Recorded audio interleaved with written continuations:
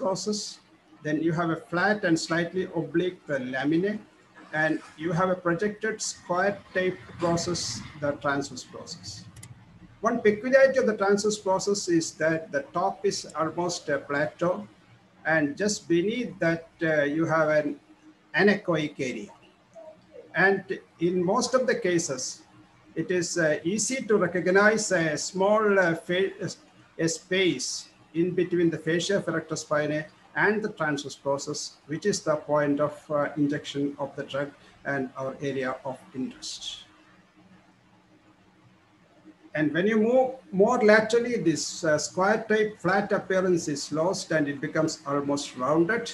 And in some cases, you will be able to visualize the junction between the transverse process and the ribs, the costotransverse joint, which has no relevance for the practical. It's for practical purpose, it is just enough to locate the most lateral part, the tip of the transverse process. No importance to detect the costotransverse joint. Though some literature says that it is better, but it is practically difficult and it is not a necessity. So a scanning at T5, a parasitical scanning, it shows the skin and the subcutaneous tissue. You have the trapezius, you have the rhomboids minor or major, depending upon the area you are scanning, and the erector spinae. As I already mentioned, that it contains the dorsal fascia and the ventral fascia, which is hyperechoic and clearly visible, and the transverse process, and in most cases, there's a space. And your injection between this space definitely can distend this and create a space at this plane, which is very easy and easy to note it out. So this is T7, the rhomboids has already disappeared, the transverse process is there, and the parasagittal scan usually is in thoracic areas, it is around 2.5 to 3 centimeters enough to locate the tip of the transverse process. But as you come down, you may reduce the distance from the midline to half a centimeter or so. And the typical appearance of the transverse process, it has got a flat top. And below that flat top, you have the anechoic area, and the periosteum is seen as an hyperechoic area. So why this block has emerged as one of the promising for the posture pain management? Because the tissue area between the transverse process contains a lot of ligaments, a lot of small muscles, and radiological studies proved that this contains a lot of fenestrations. And this is the structure which is forming the posterior boundary of the paravertebral space. So when you deposit your drug, this drug diffuses directly into the paravertebral space, and it diffuses laterally to the intercostal space, blocking the lateral branches and the ventral branches. And medially, it diffuses into the epidural space. A large volume of 40 ml or so, it has been shown that even the drug diffuses to the opposite side, a slight quantity of drug diffuses to the opposite side. So practically, there is a diffusion of the drug into the paravertebral space, the intercostal space, and a small significant quantity to epidural space without having any of its undesired effects of hypertension and all. And second thing, I already told that the layer of muscle is covered by a tough fascia, which does not allow the local to move outside the fascia. So when you deposit your local anesthetic, these drugs, based on the volume, moves 3 to 4 segments cranially and 3 to 4 segments caudally. And it is approximately mentioned that 3.5 to ml of the local anesthetic is needed for per segment block. So some 25 to 30 ml of low concentration of the drug definitely will sweep to block 6 to 7 segments. And another important thing is that this drug you are injecting at the tip of the transverse process near to the costotransverse joint. This is the point where all the 3 nerves all the three branches, the dorsal branches, ventral branches, and the communicating branches to the sympathetic system, all fibers will be emerging in different direction, moving it at different direction at this point. So a single injection provides all these branches. So it is just like an epidural. It blocks the sympathetic fibers, the dorsal fiber, and the somatic fibers, providing a total analgesia. A factor which is very important in providing a total pain-free situation in the postoperative period or in chronic pain condition. It blocks all the fibers. So this is what we have already explained. This is the tip of the transverse process and the beginning of the ribs. Your needle is coming in contact with the tip of the transverse process with the interspace between the erector spinae and the transverse process. And you know that the communicating branch of the sympathetic system, the dorsal ramus and the ventral ramus, all are converging and moving out, diverging from this point. So a single injection provides a total analgesia, and through this space, it moves to the intercostal space, and medially, it moves to the epidural space. This is the anatomic basis of what we have already explained, and it's also electron microscopically proved that this area contains these muscles and small fibrous tissues with a lot of fenestrations. So what are the things? Initially, it was used in the management of herpetic neuralgia of thoracic region. But later it found that a block at second thoracic level is used for chronic shoulder pain. We have seen that this is useful in disease conditions like frozen shoulder, where a block you can send them for physiotherapy, and this block will be long lasting. Repeat block may be necessary, but it will be really helpful. The literature shows it is useful in cervicogenic headache. There are only a few reports, but maybe needing more evaluation. The most studied indication is a block at the mid-thoracic level, that's at T5. And the maximum study occurs in case of breast surgery and its axillary dissection for the post-op pain management. And I think recently we have seen that people using it for thoracotomy, where you require a unilateral block. And breast also, you require a unilateral block. And we have vast experience using this block with catheters for the multiple fracture ribs. And that provides immediate total pain relief and reduces the pulmonary complications. And many of the patients on ventilator can be weaned off very fast. And since it relieves the pain immediate from the postoperative period, it reduces chance of chronic pain syndromes. And it's also used in metastatic deposits of the drug with catheters, and intermittent blocks reduces the central sensitization of the pain. In breast surgery, it was found that the surgery is done under general anesthesia, and this is to provide post-op analgesia. There was a lot of authentic reports that has come recently that there is a definite reduction in the local and systemic metastasis in cancer breast surgery if you put a thoracic erector spine.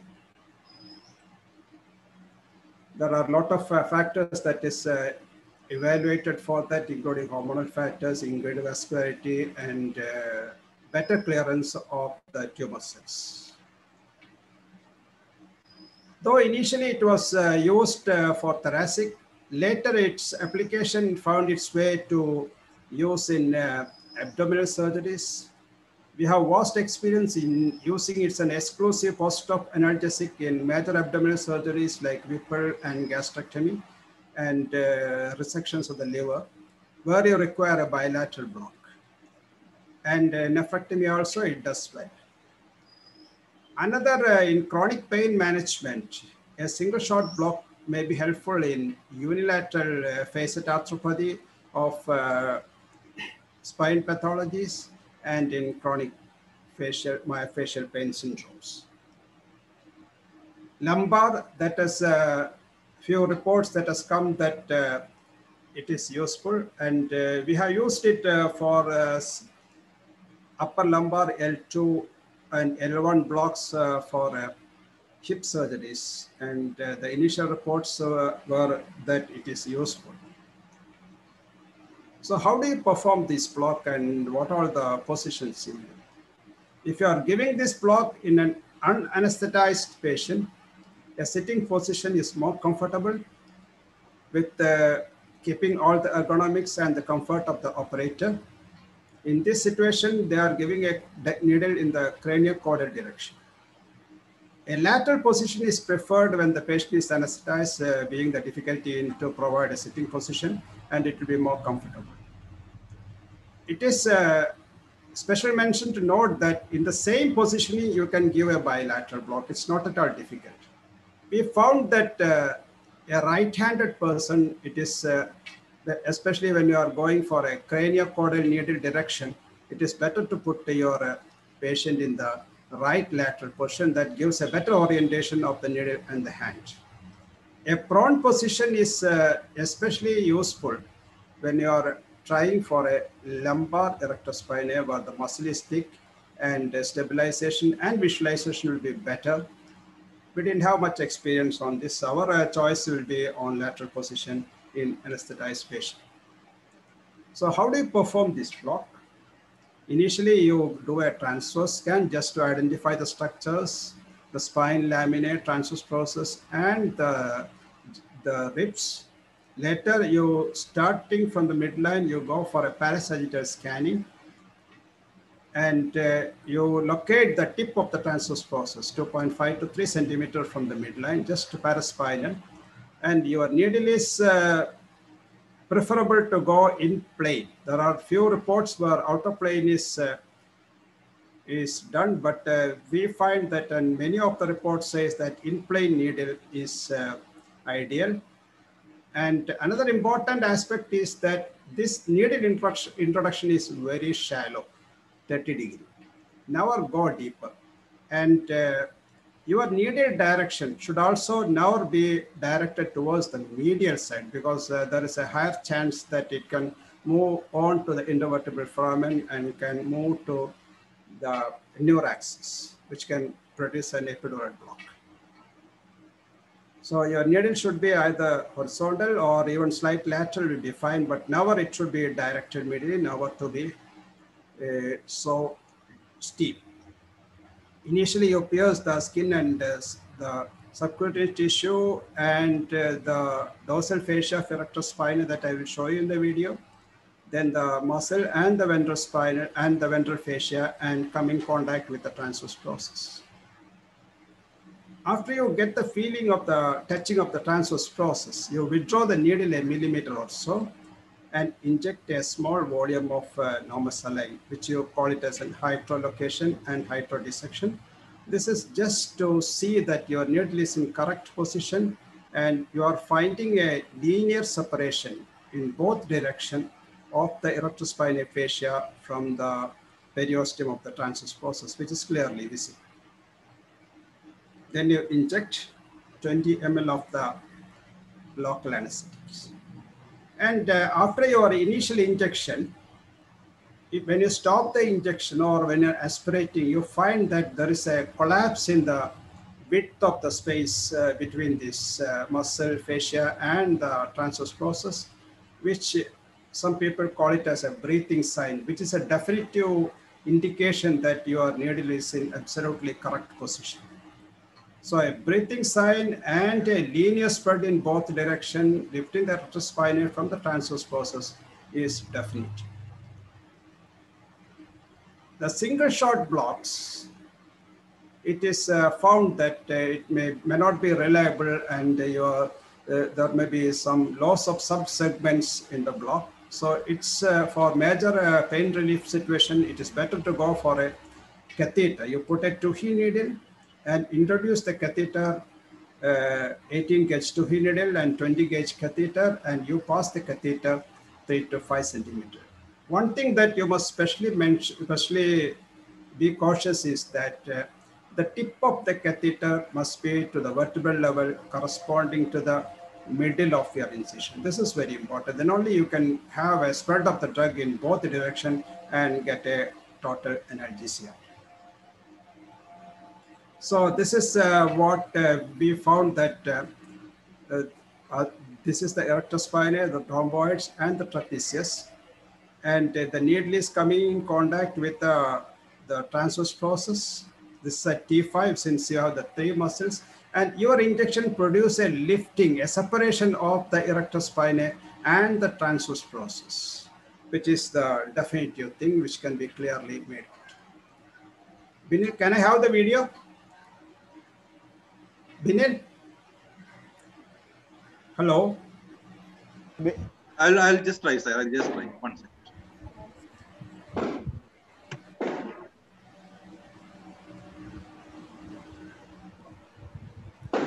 So we will wait a few minutes till we get the video ready. Yeah, 1 second.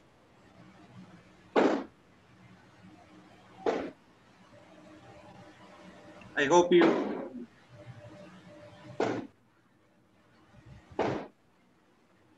Whether you are able to see the video? No, it's not coming. Yeah, it's coming. Now Now. it's coming. Can you play it? Yes. It will take a second. It's some 5 minutes video. I'll be moving it fast. We are doing a transverse scan, and you can see that this is the spine and this is the laminae. As you move laterally, this is the spine and this is the laminae. And here the spine, laminae, and the transverse process all in a line. Then you make your probe in the parasagittal direction.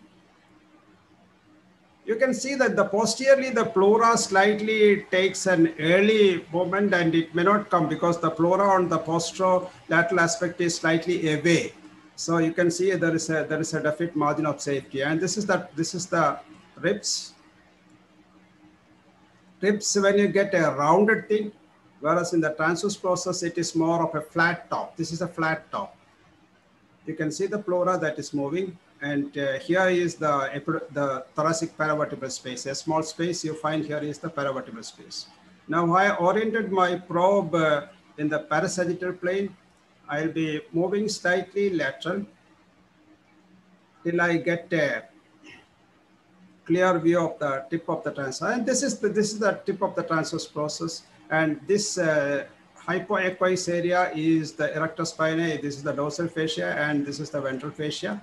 Here at this point, you have the 2 muscles. At this point, you have the 3 layers.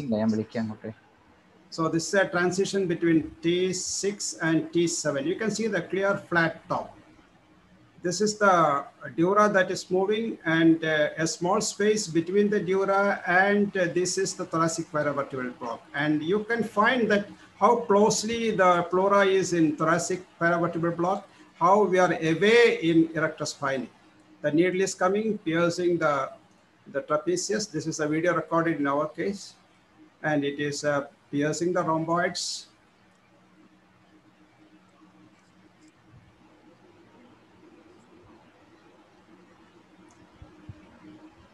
And our practice, it is just piercing the dorsal fascia of erector spinae, piercing the erector spinae muscles. And you can either note the position of the needle, or you can appreciate by the tissue movement when you move your needle. Now I am slightly injecting a small volume of normal saline, the hydrodissection. I just touching the tip. Just try to pierce the ventral fascia of the erector spinae. And our practice is initially put a single dose, you put a echogenic needle and put a smaller dose of local anesthetic, then put the Tuhi needle and the catheters, because that makes the space more better. You can see the pleura that is moving, and this is the flat tip of the transverse process. And here you can see both the 7 and 6. I am injecting the drug, you can see that there's a small space that is created. These are the two adjacent transverse processes that is created, and the fascia is lifted up. This clear space, you can see it's moving in both direction, the cephalic and the caudal direction. As you inject more drugs, the spread is more. You can see a clear lifting up of the fascia, and your extent of spread directly depends upon the volume of the drug. See that space is clearly created, and this is the space. And as I withdraw the injection, as I stop the injection, you can see that the space shrinks its thickness. This is what you mentioned as a breathing sign, which definitely makes that you are in the correct space. That space created is still there. I am putting the needle once more. The 2He needle, we are going at that. We are in the space. You can see that the space the needle is just inside the space.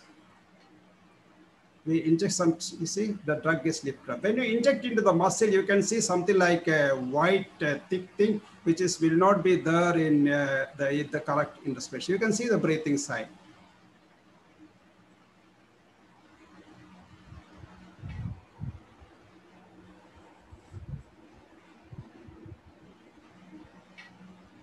You are well away from the pleura. You can see the distance is rather good and comfortable for you.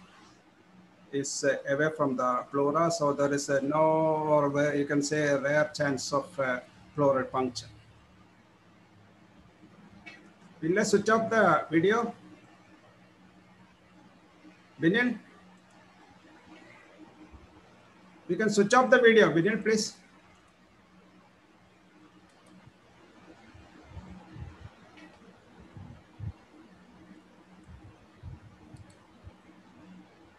Vinil? Hello? Sir, I think you can just share once more your presentation, sir. Video is switched off. Yes, yes. So that's fine. Okay.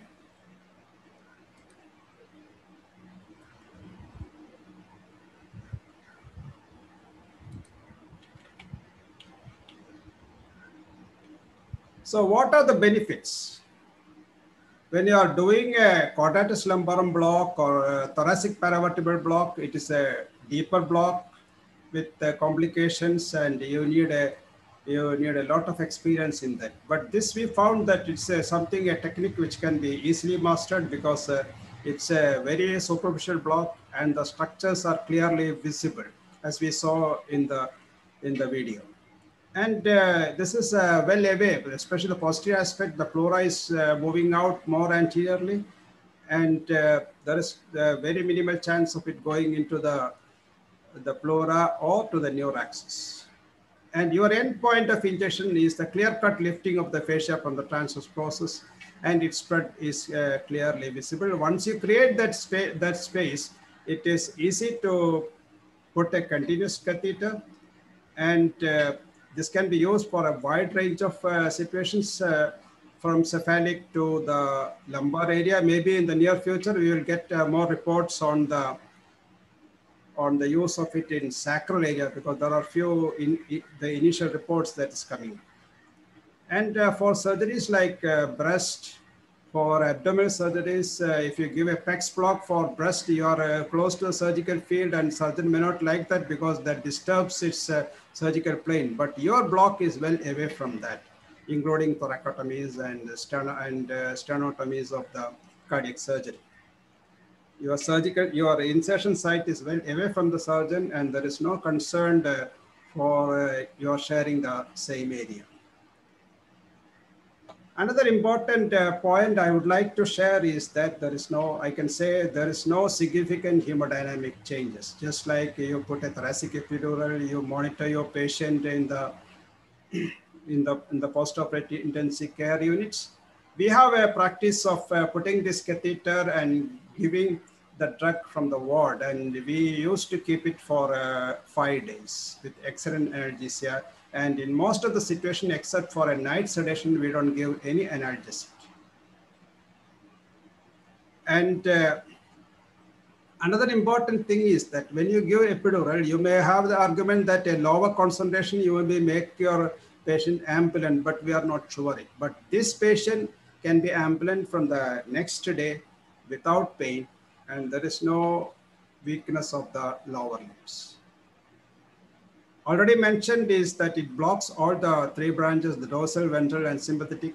So it provides an analgesia similar to the epidural.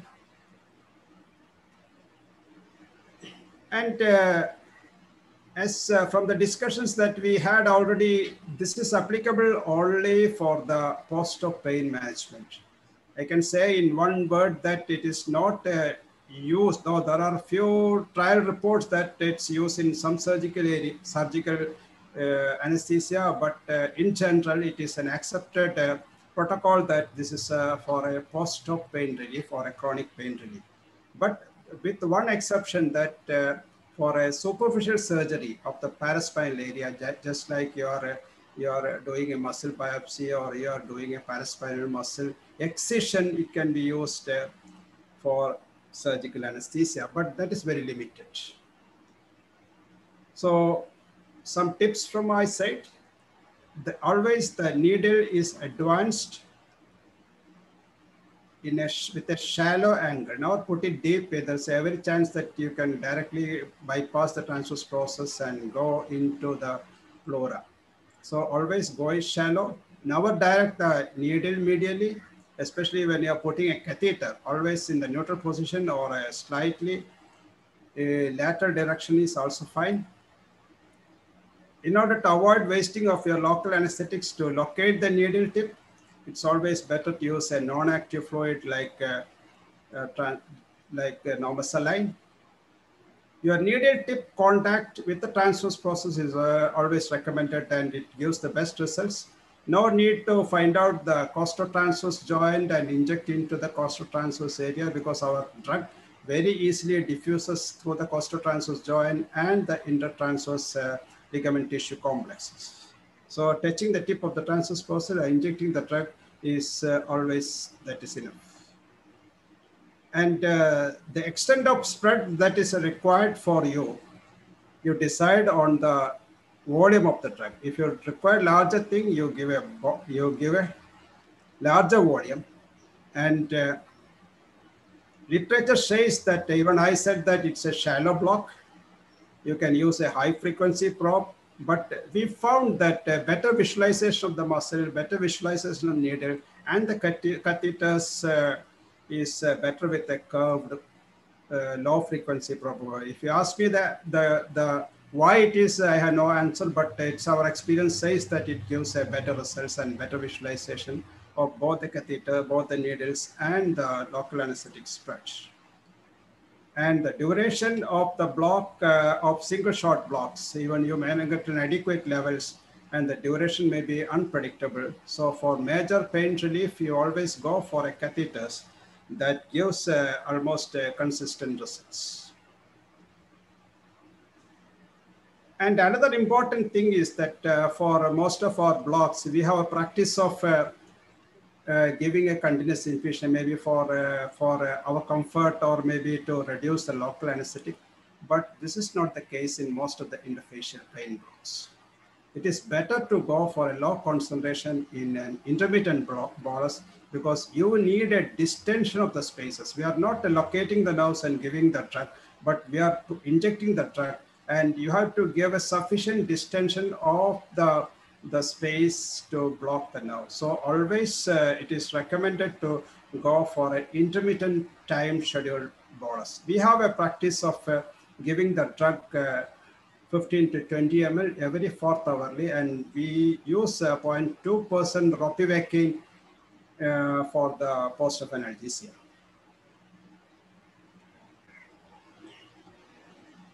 Is it as good as thoracic paravertebral block?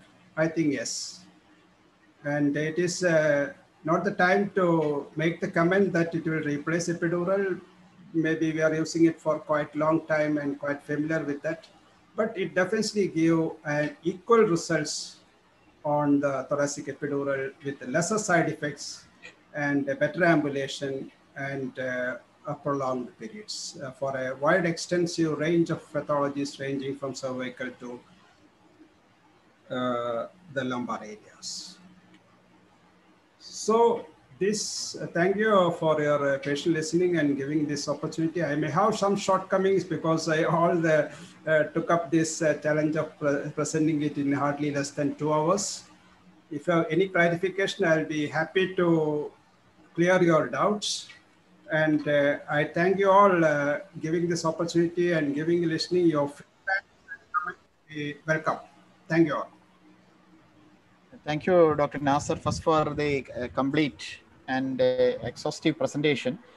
You have taken up the challenge. After 3 p.m., we have decided that Dr. Nasser will be presenting the case. Dr. Sajin, for unforeseen circumstances, he has to back out. Thank you very much. And before going for the questions, I request the national office bearers for the comments. Dr. Professor Naveen Malhotra is there.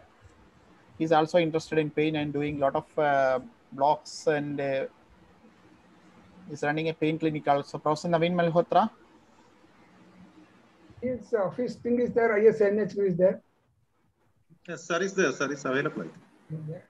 Dr. Professor Bhimeshwar was there. Bhimeshwar sir is there.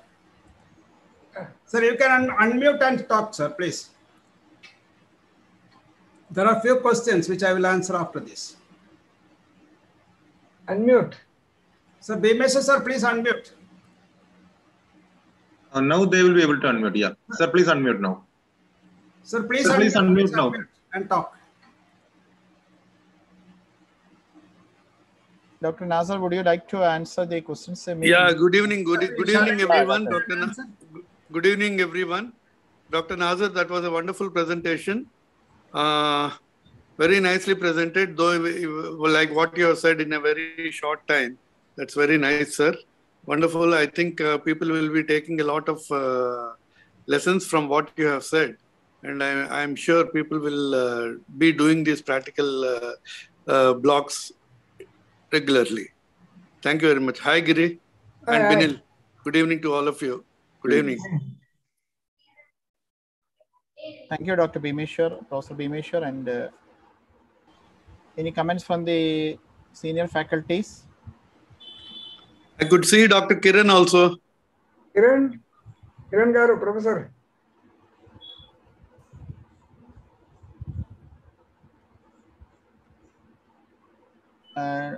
Dr. Nasser, is there a question that is hypotension encountered since sympathetics are involved? No. Why? Because here the sympathetic involvement is very minimal and a few segments. So we never encountered any hypotension. We have the practice of monitoring the patient after the initial dose very closely from the theater itself for the initial 20 minutes or so. But afterwards, we never encountered, that's why we kept the practice of setting the patient to the ward on this. We never encountered any problems. And the second thing, there is, because sympathetic flow, absolutely, I can say that there is no block, few segments are blocked. We didn't find any hypertension. Do you fix the catheter by tunneling? Yeah, that I just forgot to mention. We have always the practice of tunneling the catheter for 1.5 to 2 centimeters, very close to the point of exit. That helps to retain it better. And in few cases, we found that there may be a very small leak, but that's not significant. Just put a strong tape and that will take care of it. To what extent of catheter will you be inside? 3 to 5 centimeters. 5 centimeter inside, okay. Yes. And there is a question that can we add adjuvants in the local anesthetic? I think there is no need because we never rely on single shot blocks. And since you are giving an intermittent blocks, that is always better. We never had any. What about in chronic pain conditions wherein you want to give single shot and break the chain? Pardon, Rajesh, I didn't hear you. What about in chronic pain conditions wherein you want to break the chain by giving a single shot? Yeah, you can give a repeat single shot in that situation. Not adding adjuvants. Pardon? No need to add adjuvants like steroids. You can add dexamethasone in that situation. Okay. What about continuous block through? They are putting a catheter and In continuous instead of intermittent every 4th hourly. Sir, I didn't get your question. Can you please repeat? Instead of giving 4th hourly, can you give continuous through syringe pump or infusion? No. When you give continuous, unlike our brachial plexus or a sciatic plexus block, when you are continuous, you are not producing a distension of the facial plane between the erector spinae and the transverse process. Because only when you are distending the space, that produces spread of the drugs to cephalic caudal. And it's also mentioned that a definite volume of drug is needed for blocking 7 or 8 segments. So your continuous infusion now produce a pressure inside this facial plane and will reduce the movement of the local anesthetic in cephalocaudal direction. So it's not at all recommended to go for a continuous infusion. Sir, how does the patient respond when you inject 20-30 ml of volume into the space when you are injecting first time? What is the response to of the patient while injecting 20-30 ml of volume into the? Our practice is we induce a general anesthesia, put the catheter, and give an initial dose well before the patient is extubated. In fracture ribs and all, we found that it takes at least 30 to 40 minutes for the blocks to set in fully. That is experience we got from fracture ribs. But other patient, we put the catheter in advance even before the starting of the surgery. Dr. Nasser, do you have any experience of using this technique alone, other than combining with general anesthesia for pain relief? No, I have used it only for one condition, which I said that it's a paraspinal muscle biopsy. There was a fibrotic swelling at that area, and that I did it with a unilateral erector spinae block. I never used it for any major surgical procedures, just breast or other things. Never used it.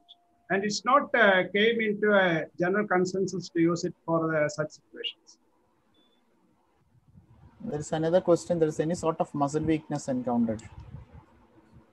No muscle weakness, because our block is confined to the upper thoracic segments only. There is no muscle weakness. And second thing, we are using a very low concentration of ropivacaine 0.2%. It doesn't produce a muscle weakness. The usual volume for post-op pain relief? Intermittent volume, my practice is to give it for 15 to 20 ml depending on the weight. What is our practice? Suppose we put a bilateral catheters, I give it one side at 8 o'clock, for example. The other side, I give it at 10 o'clock, then come back to the same side at 12 o'clock. So 2 sides, I never give it simultaneously. So both sides will give 2 hours apart and give the drug. Not in a continuous infusion, in a syringe pump. Pardon? And not in as a continuous infusion in a syringe pump. Intermittent doses, bolus only. For this, it's not recommended. Not at all recommended. Okay, thank you. Your segment that is providing analgesia may be much less when you go for a continuous infusion. There is another question. Dr. Nasser, can you see it? Can you I will just see it. Axillary dissection of the breast surgeries. Can we use, sir, does it cater for, yes, definitely cater for axillary dissection. You just give it the same thing. It gives analgesia for axillary breast dissection.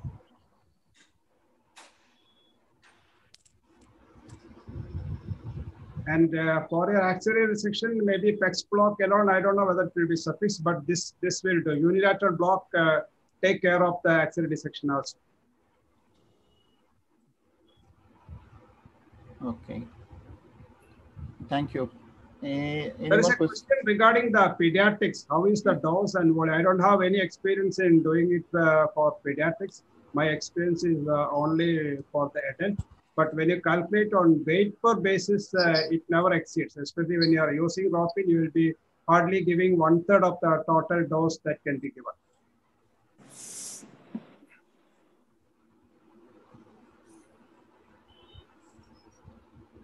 Okay. So there is another question, use of block in the anticoagulated patients. That's a a debate that is coming up. there are different views and different thoughts on that. The American Society says that it's a superficial block. You are doing it under ultrasound and you are visualizing structures. There is no major vessel. It can be given. But European Society has little hesitation in giving it block in anticoagulated patients. But I personally feel that the single anticoagulated patients, it can be very well given, even in presence if your anatomy is clearly visible. That can be given. Okay, if there is no more questions, we'll go to the second session. But before that, the announcements for the next week's program. We have basic physiology class by Professor Balabhaskar, that is basics of local anesthesia and how it acts at the molecular level. And a little bit of local anesthetic pharmacology also, that will be useful for the postgraduates preparing for the practical exams. Then another important session is that anesthesia for HIPEC, intraperitoneal insufflation of hypothermic intraperitoneal insufflation of chemotherapeutic agents. So that will be dealt by Professor Rakesh Garg. He's an additional professor in the division of onco anesthesia at AIIMS, New Delhi. Over to Dr. Vijesh for the next session. Dr. Vijesh.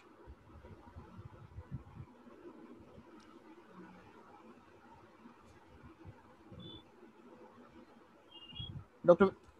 Vijesh, please unmute. Yeah, thank you, Dr. Rajesh, and good evening, dear friends. We move on to the, okay. Am I audible right? Yeah, you are audible. Hello. You're audible. Okay, good evening all, and thank you, Dr. Rajesh. We move on to the next session, that is on inotropes and vasopressors. And for that, we have with us Dr. Anuraj VT, who is the Associate Professor at Department of Anesthesiology, Government Medical College, Kottayam. Over to Dr. Anuraj. Good evening all. Am I audible? Yeah, audible. Yeah. Okay, audible. Good evening the organizers of ISA, my dear seniors, teachers, as well as my dear students. Very good evening to you all. First, let me thank all the organizers for giving me the opportunity to present this topic for you. The topic given to me for presentation is inotropes as well as vasopressors.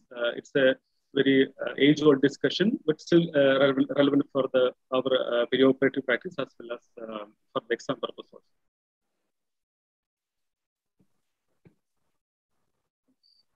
I'll share my slides.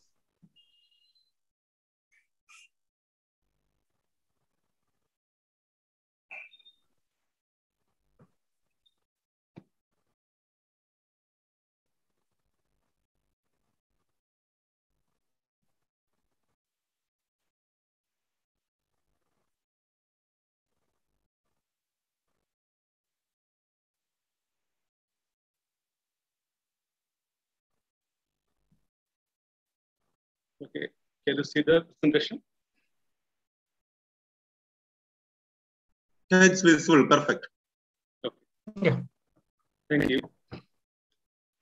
As we all know, intraoperative hemodynamic fluctuations are very common in our anesthesia practice as well as in the critical care practice, because we all know most of the patients admitted to our ICU are critical patients. So hemodynamic fluctuations, especially hypertension, is very common in our ICU patients. So we will start before going to the topic of inotropes as well as vasopressors. Let me have a give you a short discussion about the hemodynamic shock. It's actually a clinical syndrome resulting from inadequate tissue perfusion, which results in an imbalance between tissue oxygen supply as well as demand. I would like to tell you something the opposite itself, because that's shock is not just hypotension. It's actually the hypoperfusion of the organs. That means the normotensive patients can be in shock. If that means the patient is not showing any features of hypotension, then you should probably recheck the BP.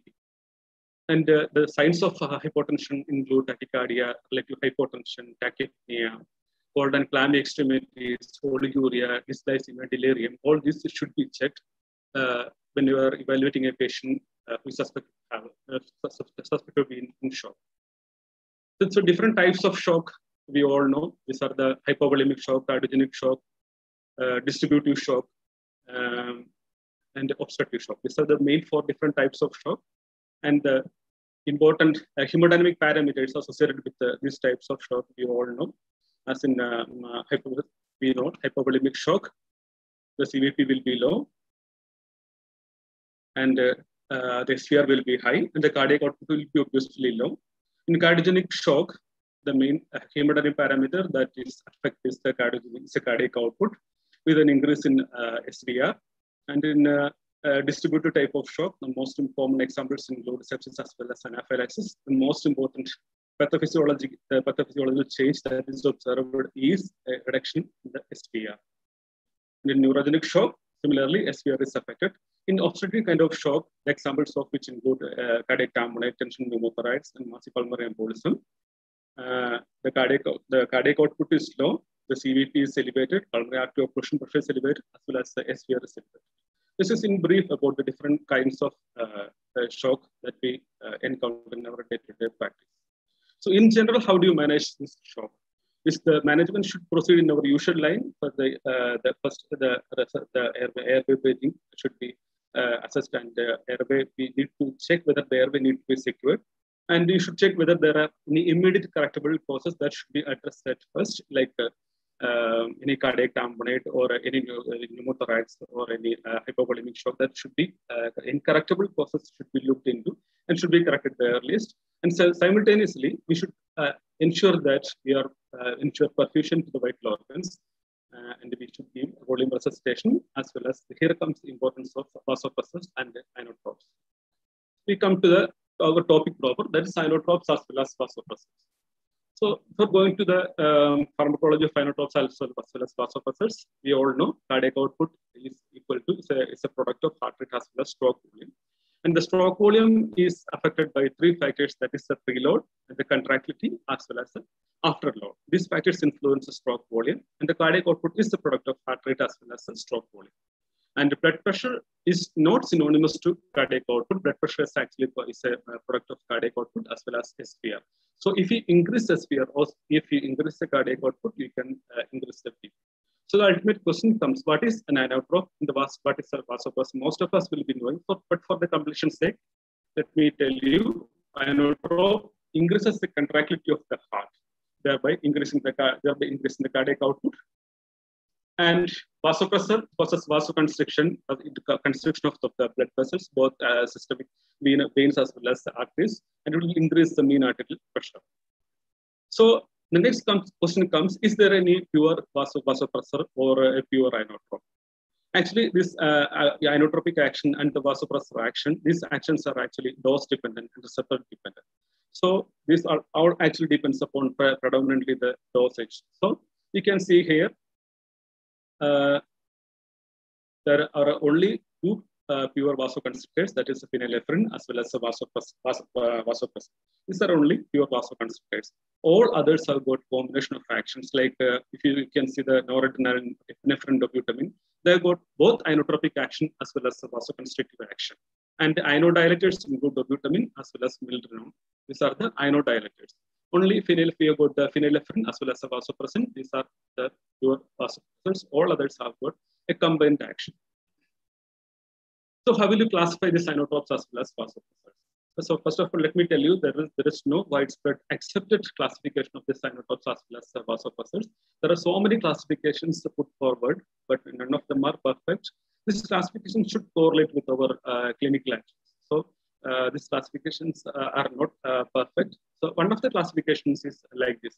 One is the drugs are classified into sympathomimetic. Sympathomimetic drugs are those drugs which either mimic or it stimulates the action of it enhances the action of the endogenous catecholamines. They are broadly divided into agents with a direct action, indirect action, as well as mixed action. And another group of drugs and vasopressor is the vasopressor receptor antagonist that include vasopressin as well as terlipressin. And another group is phosphodiesterase inhibitors like milrinone, inamrinone. And the fourth one is calcium sensitase like sensitizers like levosimendan. We'll come to the pharmacology of each one of these drugs. First of all, let's see what is direct as well as what is indirect action. What is direct action is, here we can see direct action. By direct action means they will directly stimulate the receptors. You can see here they will directly stimulate the alpha as well as beta receptors. This is the alpha as well as beta receptors. They will directly stimulate the alpha as well as the beta receptors. But the indirect drugs, acting drugs will do is that they will cause release of this endogenous norepinephrine, which then stimulate the receptors. That is known as indirect. So direct means they directly stimulate the receptors, and indirect means they will cause the release of endogenous noradrenaline to stimulate the receptors, or they can prevent the reuptake of noradrenaline also, which will also cause a stimulation of these receptors. There are certain drugs which have got the actions of which have got both the direct as well as indirect actions. Examples for this directly acting drugs include adrenaline, noradrenaline, isoprene, and phenylephrine. These drugs directly act on the receptors, whereas indirectly acting drugs include cocaine and amphetamine. And certain drugs have got both the direct action as well as indirect action, and that include ephedrine as well as phenylephrine. And there is another classification for this sympathomimetic drugs. I think this is also important for the exam point of view. That is classification into catecholamines as well as non-catecholamines. And the catecholamines are again divided into natural catecholamines and synthetic catecholamines. Natural catecholamines examples we all know is adrenaline, noradrenaline, and dopamine. And synthetic catecholamines include isoprene, dobutamine, and dopexamine.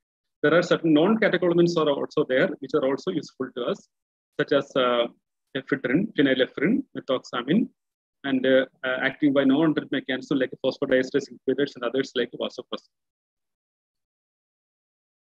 So let's briefly go through the catecholamine synthesis. Catecholamine synthesis directly starts from tyrosine, as you can see in the diagram. It starts from tyrosine, and then it's converted into by tyrosine hydroxylase into DOPA, L-DOPA. L-DOPA is acted upon by DOPA decarboxylase to dopamine. Dopamine decarboxylase is acted upon by dopamine beta hydroxylase to norepinephrine. Norepinephrine is converted to epinephrine by phenylethanolamine and methyltransferase. So the diagram, this complete synthesis of catecholamines, starting from tyrosine, then to DOPA, dopamine, noradrenaline, and finally to adrenaline. Now, how is it metabolized? Metabolism is actually complicated. So many enzymes are involved in this pathway of metabolic pathway of catecholamines. But you have to understand only one thing. This is the norepinephrine. This is norepinephrine. You can see norepinephrine is converted to norepinephrine is norepinephrine. You can see norepinephrine is converted to normetanephrine, and normetanephrine is converted to vinyl mandelic acid by two enzymes. These two enzymes are most important for the catabolism of catecholamines. One is, this is actually written wrongly, it's monoamine oxidase, MAO, monoamine oxidase, and this one is catechol O-methyl transferase.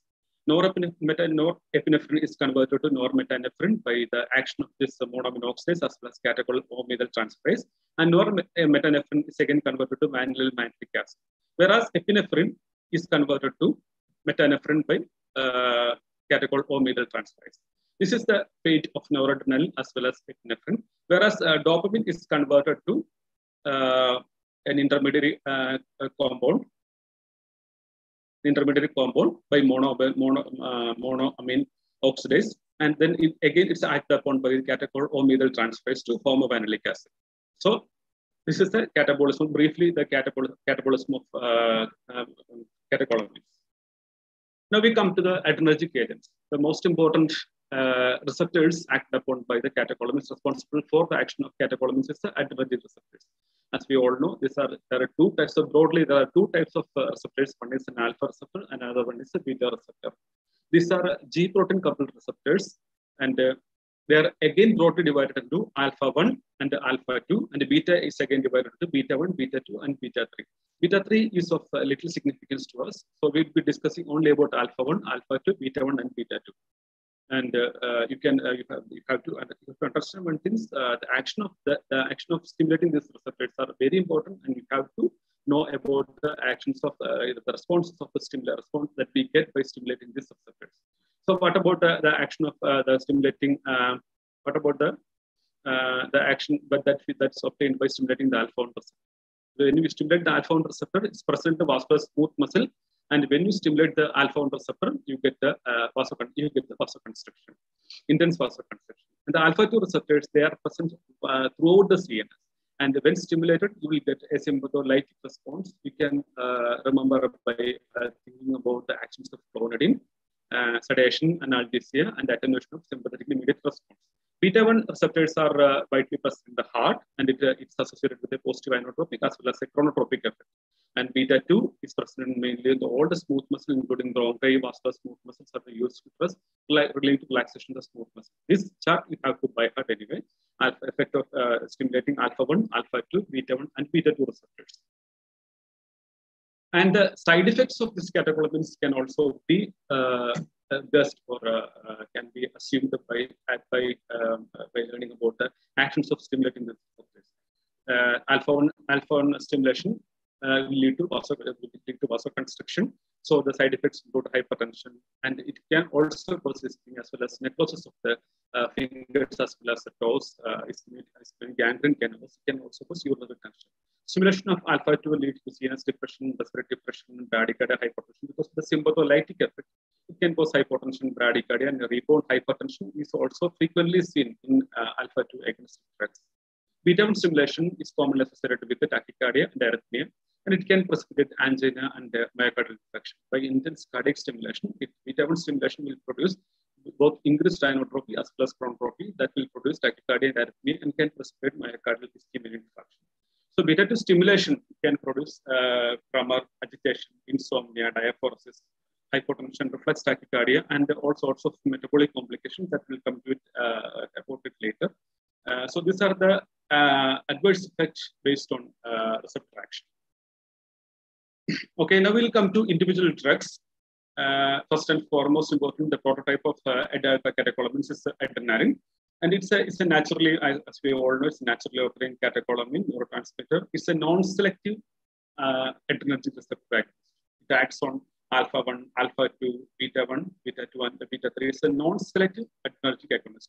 And it's available in ampules containing 1 milligram per ml ampules containing clear and colorless solution, 1,000 dilution, and it's amber-colored bottles. The amber-colored bottle is not to protect it from sunlight. Sunlight exposure will lead to photodegradation. The different routes of administration include IV bolus, IV infusion, IM subcutaneous, intraosseous, and so many routes of administration are possible with the adrenaline. And an antioxidant, sodium metabisulfate, is added to prevent oxidation. This is very important. Sodium metabisulfate is added to prevent oxidation of adrenaline. This is the basic structure of catecholamines, as you can see here. This is known as this part is known as the catechol ring. Catechol part. This is actually a benzene ring with the 2 hydroxyl groups. And this structure is known as catechol. This structure is known as catechol. And here is attached an amine group, catechol amine. So we call it as catecholamine. This is the structure of adrenaline. So what are the effects of serious effects of adrenaline? Serious effects of adrenaline depends upon the receptor on which the adrenaline acts like. It has got intense action on alpha-1, alpha-2, beta-1, and beta-2 receptors. Action on beta-1 receptors lead to increase in cardiac contractility as well as increase in heart rate. And actions on alpha-1 will cause vasoconstriction, diffuse vasoconstriction, all systemic arteries as well as the veins. There is a peculiarity in the action on BP by adrenaline. In low doses, as you can see in the next diagram, you can see here in low doses, the beta-2 stimulation will predominate. In higher doses, alpha action will predominate. So when you're giving adrenaline, what will happen is that initially there will be an increase in the BP. It will be followed by, after some time, the concentration of adrenaline will fall, and it will be followed by drop in blood pressure. This is seen in this is because at low doses beta 2 action will stimulate, and at the higher doses alpha action will predominate. So vasodilatation at lower doses and vasoconstriction and the increase in BP at higher doses can occur. Overall, a low to moderate doses of adrenaline will increase the cardiac output, and there will be only a moderate, small changes in mean arterial because of the systemic vasodilatation due to beta 2. At higher concentrations, the alpha effects will predominate over the beta 2, leading to systemic vasoconstriction and increase in the mean arterial pressure. This is about the actions of adrenaline on the cardiovascular system. Briefly. And about the respiratory system, effects on the respiratory system, adrenaline produces a small increase in the minute ventilation, and it has got, because of the action on beta 2, it has got proton bronchodilatory effects. The pulmonary vascular resistance is increased. It also leads to inhibition of the antigen-induced release of inflammatory mediators, and the bronchial secretions are reduced, and the condition of the mucosa is alleviated. And these two actions are very important because these two actions, the last of the final two actions are very important because it makes adrenaline, it contributes to the action of adrenaline, anaphylactic shock. Then other metabolic actions include, it is associated with the hyperglycemia as well as hyperlactatemia. These metabolic actions are very much predominant with the adrenaline. This increases the concentration of adrenaline, increases the concentration of blood glucose as well as increases the concentration of lactate. The mechanism behind hyperglycemia inhibits insulin secretion. It has got both the actions, like it can stimulate insulin secretion as well as it can inhibit the secretion. But usually, inhibiting the insulin secretion will predominate over stimulation of insulin secretion. Also, to decreases the uptake of glucose by the peripheral tissue, it can stimulate the glycogen lysis. And it also increases the concentration of lactate by stimulating the skeletal muscle aerobic lactate production. And it increases the concentration of free fatty acids in the blood. And in the eyes, it can lead to mydriasis, reduce the production of aqueous humor. That's why it's useful in the treatment of glaucoma. It also promotes a fall in plasma potassium, hypokalemia, by enhancing the uptake of potassium into the cells. These are the metabolic actions of adrenaline.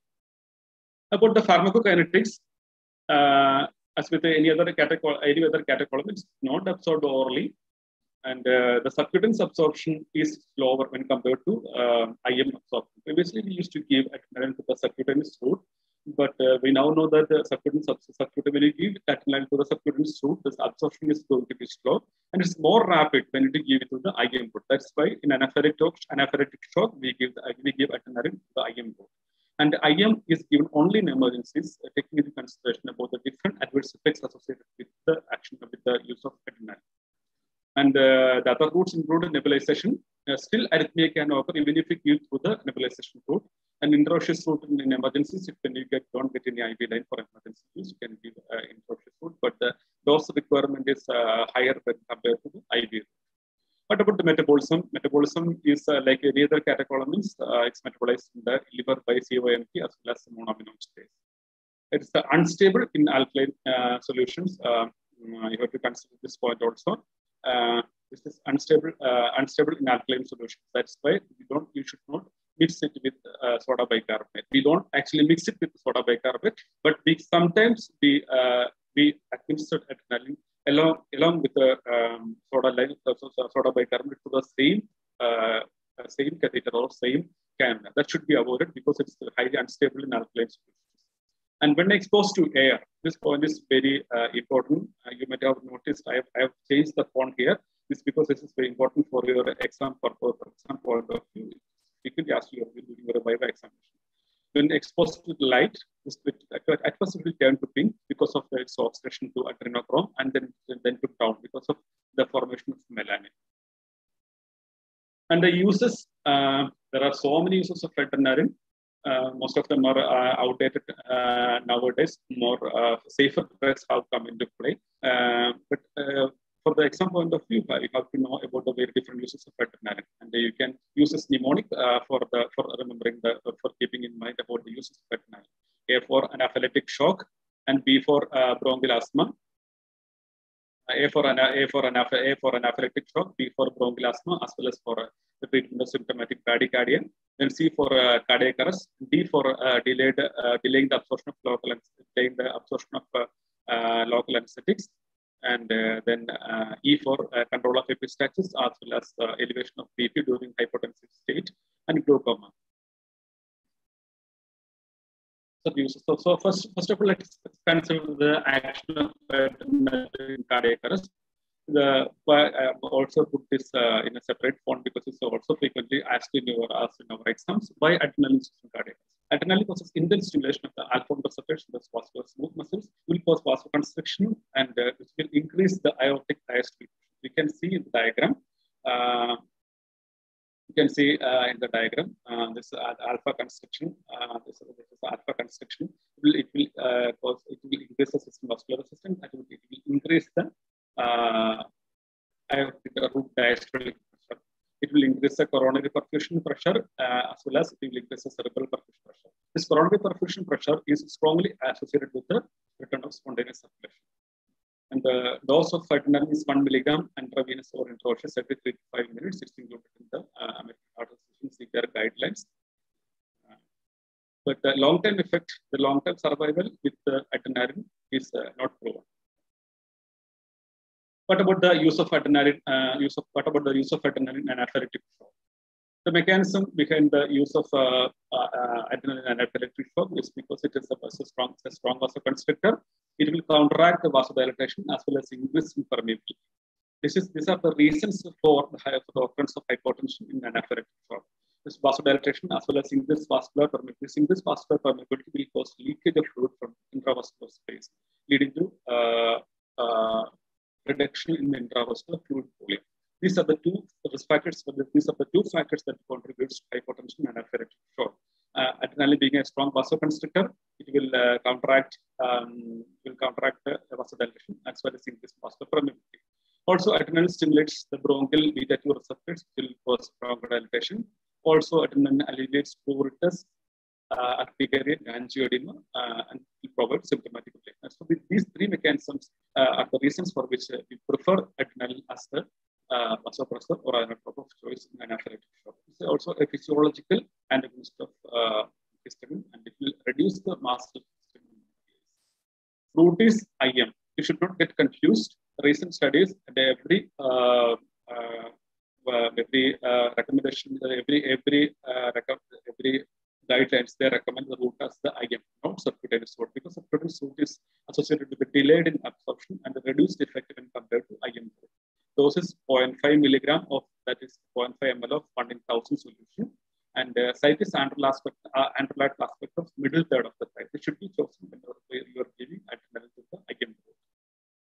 And this dose is preferred for adults only, and this dose is preferred for adults, and pediatric the dose may change, like 0.3, 0.15, the dose will change.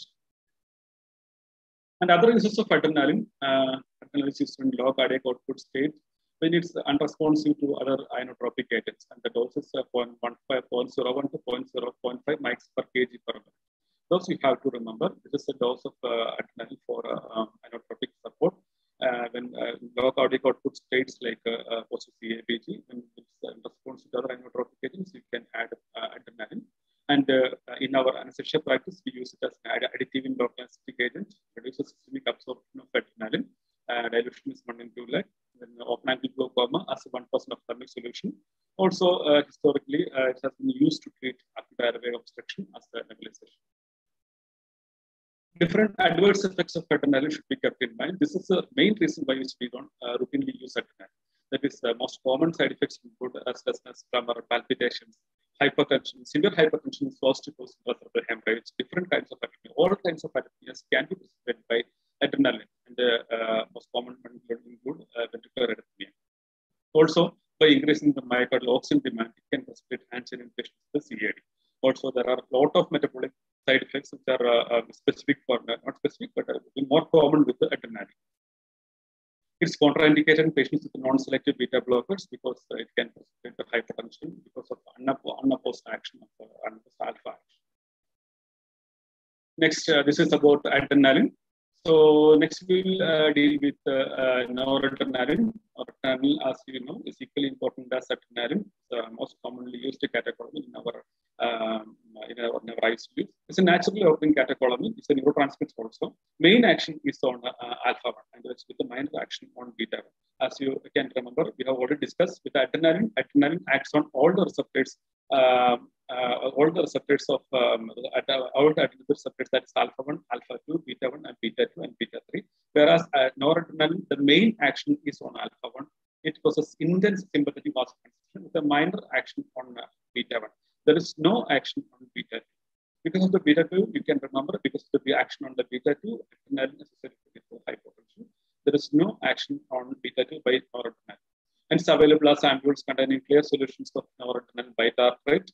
It can be given as IV infusions only, when compared to adrenaline, where multiple routes of administration are possible for adrenaline. Noradrenaline IV infusion is only possible. And it also contains a preservative sodium metabisulfate, and it's the acidic to prevent the degradation by the alkaline environment. Actions included in CVS included supporting vasoconstriction, as I've already told you. It's a you can say it's a potent alpha-1 stimulant, so that can lead to potent vasoconstriction. It will increase both systolic as well as the diastolic BP. This is the most important action of the noradrenaline, increasing the both systolic as well as diastolic BP. And at the same time, it is likely to activate the baroreceptor system, leading to stimulation of the vagal reflexes, leading to bradycardia. So initially, when you give adrenaline IV, initially the heart rate is increased. Sometimes the heart rate can drop, simultaneously reducing the cardiac output. Cardiac output is usually unchanged, or sometimes it is decreased. It is associated with the reduction of blood flow to the kidney, liver, and all those Spinae systems, skeletal muscles, everywhere blood flow is decreased, because it is actually a potent vasoconstrictor. It actually squeezes the blood vessels. It reduces the blood flow to all the organs, including kidney, liver, as well as all the Spinae perfusion is reduced. But the glomerular filtration rates are usually maintained. But noradrenaline may increase the coronary blood flow. And in contrary to, in comparison to adrenaline, there are no significant metabolic effects. And the dose is similar to adrenaline, that is 0.05 to 0.5 mics per kg per minute. And the main use of adrenaline is, as all of it's the vasopressor of choice in septic shock. The main adverse effect, intense vasoconstriction, adrenaline, with organ ischemia and muscular necrosis. It's prone for developing therapy. So sometimes you may be asked to compare the effects of adrenaline with the noradrenaline in your biobias. You can see here. Both this adrenaline as well as noradrenaline, they are catecholamines. They are directly acting catecholamines. They are similar in structural action, and the adrenaline as well as noradrenaline actually differs only slightly. As I told you before, there is a slight there's only a slight difference in the structure of adrenaline as well as noradrenaline. This is a benzene ring, and this is the basic structure of dopamine. This is a benzene ring with 2 hydroxyl groups, and we are attaching an amyl group here. This is the basic structure of dopamine. When you attach an hydroxyl group here, you will get noradrenaline, and when you attach a methyl group here, you will get adrenaline. So this is the structure of adrenaline. So these are structurally related. And about the receptors, adrenaline acts on all the receptors. It's non-selective adrenergic receptor agonist, whereas noradrenaline acts predominantly over the alpha-1 receptors with a minor action on beta-1, and with no action on beta-2. Routes of administration, all kinds of routes of administration are possible with the adrenaline, whereas with noradrenaline, you can give only only as an IV infusion. Effect on heart is a powerful, adrenaline is a powerful cardiac stimulant. It increases the heart, it increases the stroke, increases the force of contraction. Whereas it's also a cardiac stimulant, but sometimes cardiac can also with noradrenaline, but it's not so frequent. BP is got a biphasic action. When you give adrenaline, initially you get an increase in systolic BP as well as diastolic BP, followed by a reduction in BP. That's known as the biphasic action of adrenaline. Whereas no biphasic action is seen with noradrenaline, only vasoconstriction, as intense vasoconstriction, as well as increase in systolic BP as well as diastolic BP is with noradrenaline. And metabolic actions are very common with the noradrenaline. And metabolic actions are rarely seen or not at all seen with commonly seen with noradrenaline. Adrenaline is a powerful bronchodilator, whereas noradrenaline, there is no bronchodilator activity. Now comes to the dopamine, another commonly used category is the dopamine. It's an immediate precursor of noradrenaline. As you can remember, the pathway of catecholin synthesis, tyrosine to L-DOPA to dopamine, dopamine to noradrenaline, noradrenaline to adrenaline. So it's an immediate precursor of noradrenaline. It can act as a neurotransmitter in the central system as well as a hormone in the system circulation. When compared to the other adrenaline as well as noradrenaline, it stimulates the dopaminergic as well as the adrenaline receptors, both directly as well as indirectly. It's available in 5 ml ampules containing 40 milligram per ml, and it's not effective orally and does not cross the blood-brain barrier. This is a structure of we have mentioned previously. This is a structure of dopamine. So, what are the cardiac serious actions of dopamine? It's known to all. It's the dopamine receptor action. It acts on multiple receptors, dopamine receptors as well as the adrenergic receptors. And the receptor actions are actually dose dependent. In low dose, that is 3 to 5 mics per kg per minute. Actually, microgram. This is given in microgram per kilogram per minute. It acts on dopamine receptors, leading to increase in dopamine receptors are mainly found on the renal blood vessels. It leads to increase in GFR, increase in renal blood flow, as well as natriuresis. And in a dose of 5 to 10 microgram per kg per minute, this predominant beta-1 action, apart from the action dopamine, that leads to intense beta-1 action leads to inotropic effect, increases systolic pressure, increases heart rate, increases the cardiac output. And at higher doses, that is more than 10 mics per kg per minute, the alpha action predominates. Alpha action predominates doesn't mean that the drug is not having any action on beta-1.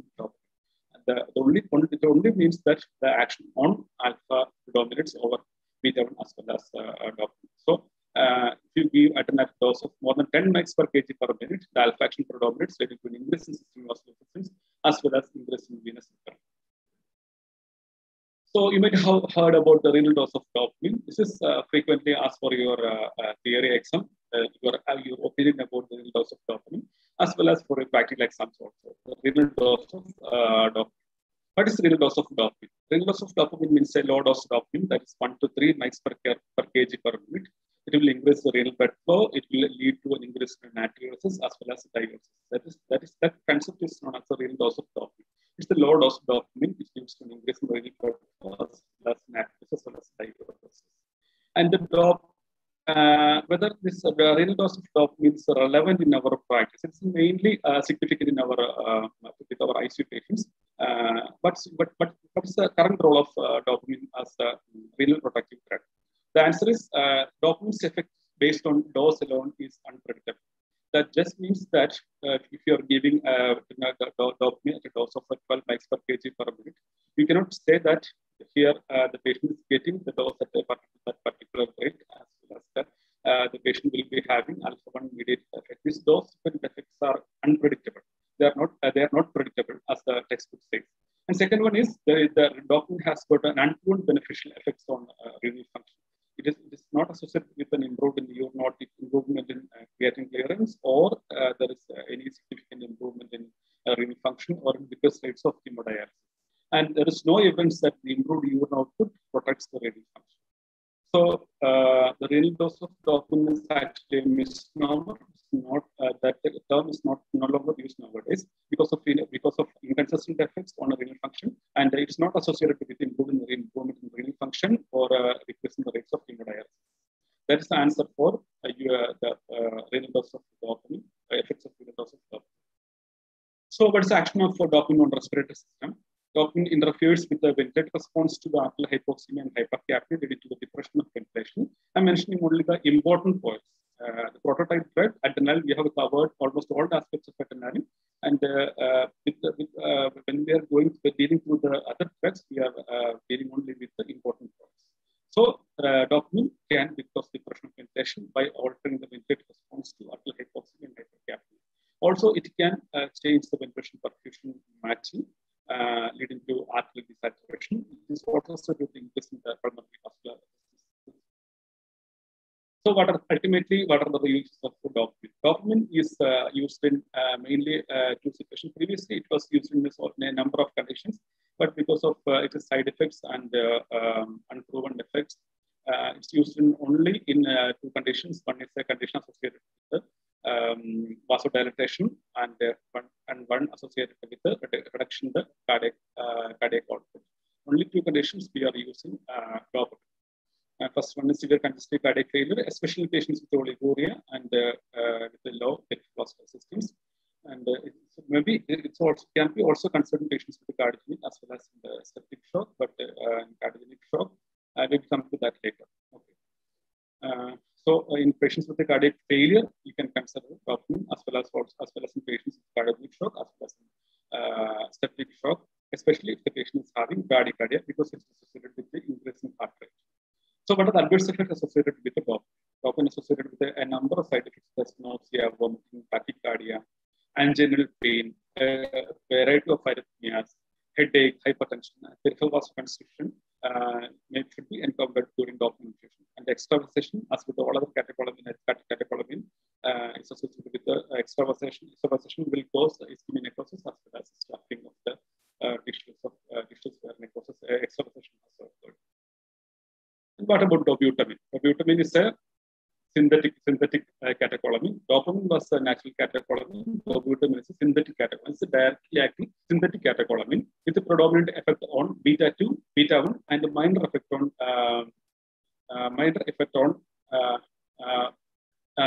beta 2. Predominant effect is on beta 1. So its action will be increasing the cardiac contractility as well as in the heart rate. With the minor effect on beta 2, that is vasodilatory effect is there. So it will increase the contractility, it will increase the heart rate, and there is a fall. There could be a fall in system of resistance, which can favor an increase in which can augment the cardiac output. So increase in contractility along with a fall in system of resistance. That's why it is called as an ionodilator. Increase in contractility as well as fall in system of resistance. It's available as 5 ml ampules containing 50 milligram per ml. Even though falling SVR is anticipated, BP usually remains unchanged, and the doses of 20 microgram per kilogram per ml. Here we can see the action of dobutamine on dobutamine on CBS. In patients with a normal cardiac contractility, you can see with the dobutamine with the dobutamine, you can see there is increase in the systolic BP with the dobutamine, diastolic BP also, and increase in the heart rate, increase in heart rate. At the same time, the cardiac output also increases, but the systemic vascular resistance falls. But the BP is the system of the resistance falls, but the BP is maintained by increasing the cardiac index. This is an observed in patients with a normal cardiac contractility. But what happens in patients with an abnormal cardiac contractility or patients with a poor cardiac function? The heart rate will go high, and the systemic systolic BP will increase to a certain extent. And after reaching a particular point, after reaching a particular threshold, it will start dropping. And similarly, diastolic BP will initially increase, and after reaching particular cardiac contractility, it cannot increase the cardiac index further, and the cardiac index will fall as well as the cardiac output will fall as well as the diastolic BP will fall because of the fall in systemic vascular resistance. That's why you should be very careful in patients who are having hypotension. Whenever you are using dobutamine, if the patient is having hypotension, you should be careful. In that case, what you can do is you can combine dobutamine with the vasopressors like dopamine or noradrenaline. offset the beta 2 agonistic action. So what are the uses of dobutamine? Dobutamine is used similarly, similar to dopamine. Dobutamine is used as for a short-term treatment of the cardiac decompensation that can occur the cardiac surgery. Or in patients with the cardiac failure because of myocardial infarction. These are common indications for dobutamine, and it is can be used for stress echocardiography because its pharmacodynamic properties include increase in cardiac contractility as well as it causes an increase in myocardial oxygen demand. So that can be used for cardiac stress cardiography. In sepsis patient, as you know, there is some degree of myocardial dysfunction is there. Some patients with septic shock, if you feel that the patient is not improving, the oxygen extraction ratio is low, and if you feel that the reduced cardiac output is responsible for this problem, then you can try dobutamine to increase the cardiac output to supernormal ranges. That's the role of dobutamine in sepsis. There are certain contraindications for the use of dobutamine. That is, the first one is dynamic intraventricular obstruction, which is seen with the left ventricular hypertrophy or hypertrophic cardiomyopathy. Also, in certain kind of cardiomyopathy, such as you may have heard about tachycardia cardiomyopathy. In this kind of conditions, you should be very careful whenever you're using dobutamine. A variety of adverse effects are also found whenever you're using dobutamine, like different types of arrhythmia. Some textbooks says dobutamine is more arrhythmogenic than dopamine. When hypotension because of effect on beta 2, increased myocardial oxygen requirement, it can increase, it can inhibit hypoxic pulmonary vasoconstriction, and long-term use has been associated with an entity known as eosinophilic myocarditis. And next one is isoprenaline. Isoprenaline was previously used for symptomatic bradycardia.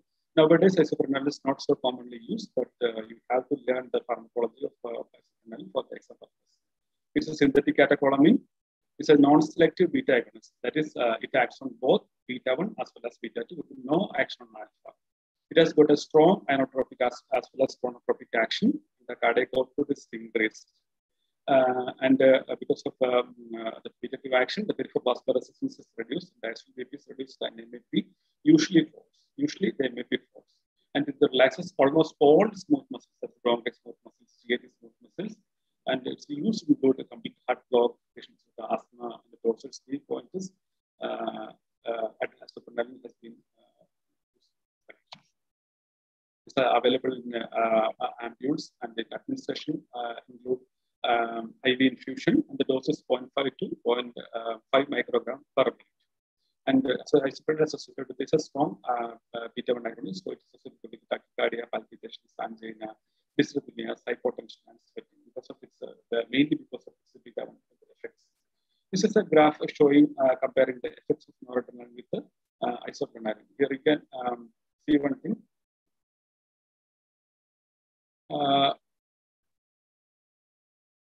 You can see here noradrenaline is associated with the increase in systolic BP, increase in diastolic BP, as well as increase in mean BP, and reflex bradycardia can occur with the noradrenaline. Whereas with the isoprenaline, there is increase in systolic BP, but there is diastolic BP usually falls, and mean BP also usually falls. So diastolic BP falls. With systolic BP increases slightly, and then it remains also the diastolic BP falls, and the mean BP also falls. And there is an increase in heart rate. This is the comparison between the actions of cardiovascular actions of noradrenaline as well as isoprenaline. So overall, we'll compare the actions on different receptors by different agents. Adrenaline, as you can see here, adrenaline is as good as non-selective, selective agonist of all the receptors. It has got action on alpha 1, it has got action on beta 1, beta 2, and no actions on dopamine and the vasopressor. Whereas noradrenaline, it has got selective actions on alpha 1, selective actions on alpha 1, some actions on beta, some actions on beta 1, beta 1 is also there, with no action on beta 2. That is why hypotension can occur with the low dose of adrenaline, whereas with noradrenaline, no hypotension is usually observed. Dopamine acts on dose-dependent action is there. Along with that, there is action on dopamine and no actions on vasopressor. with the moderate doses. With the moderate doses. High doses, alpha-1 beta action predominates along with beta-1 action, and dopamine actions on dopamine receptors is also be there. Dobutamine, the main action is on beta-1 receptor with the mild actions on beta-2 and with the mild actions on alpha-1. Isoprenaline, which is a non-selective beta agonist with the actions on both beta-1 as well as beta-2. Phenylephrine is associated with the alpha-1 action. It's a pure vasoconstrictor. It does got actions on alpha-1. And the milrinone does not have any actions on the receptors. Vasopressin action on vasopressin receptors. So before going to the other drugs, we should know how to dilute these drugs, how to give these drugs in our ICU or during our perioperative practice. Before going to that, let me tell you something. There is no widely accepted or universally accepted formula for calculating the dose for dilution. Every institution has got their own protocol and formula for dilution. And most of the modern hospitals, what they do is that they will either use the help of the resort of the help of the softwares, where you have to give the input, that's the weight as well as the required drug dosages, and the software will automatically calculate the rate of infusion. But for the exam point of view, you have to know about a certain formula that can help you to dilute the drug. One is rule of 6. This is the rule of 6. That means if you multiply the body weight by 6, you will get a particular drug dosage, and you dilute in 100 ml. But if we usually dilute the drug in ICUs, we usually dilute the drugs in 50 ml. That means we can half the 6 into 3, that is 3 times the body weight. If you take the 3 times the body weight drug and dilute in 50 ml solution, if you run that solution, that 1 ml per hour will give you 1 microgram per kilogram per minute of infusion, drug infusion. For example, if your patient weighs are about 50 kg and you multiply with the 3, you get 150 milligram. So for example, dopamine. You take dopamine 150 milligram, you know that each ampule of dopamine will contain 200 milligram of dopamine. And if you take dopamine and you dilute in 50 ml, and if you 50 ml, and if you give to the patient and as a 1 ml per hour, that will be equivalent to 1 microgram per kilogram per minute. That is the rule of 3.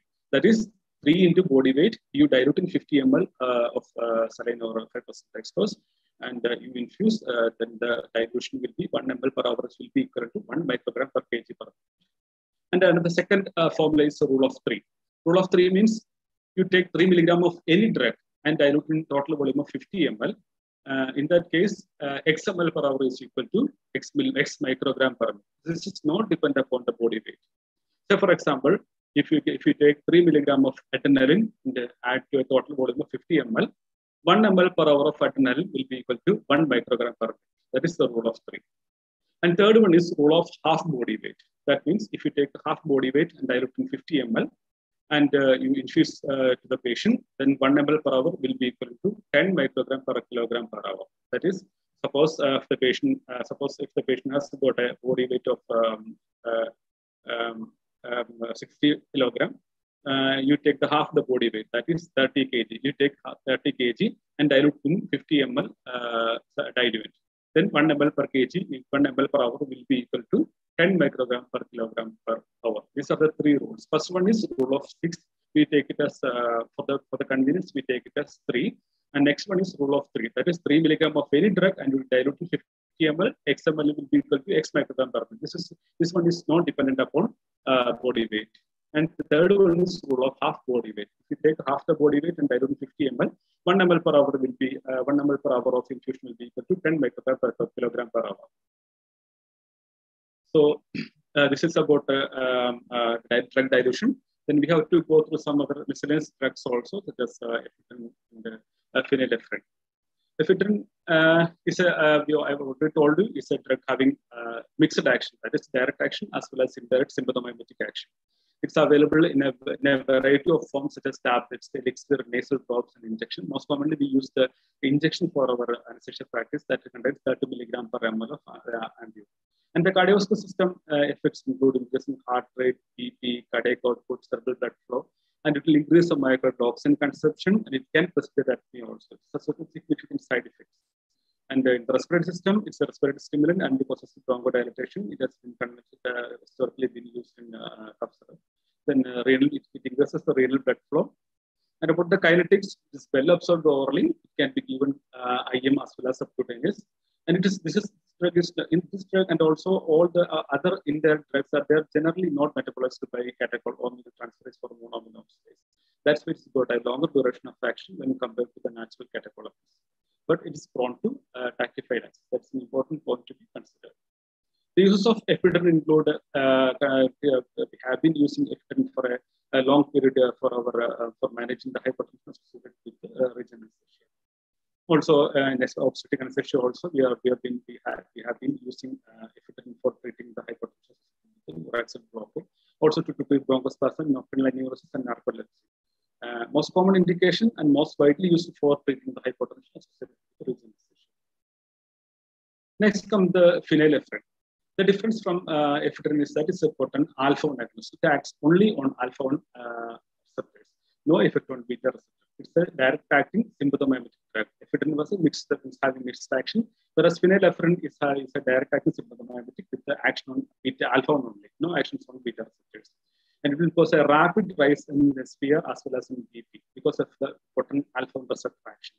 Its presentation is a clear solution containing 10 milligram in 1 ml. You have to dilute it to give bolus doses of 50 to 100 microgram IV. And you can also give it as infusion, that is 1 to 10 microgram per minute.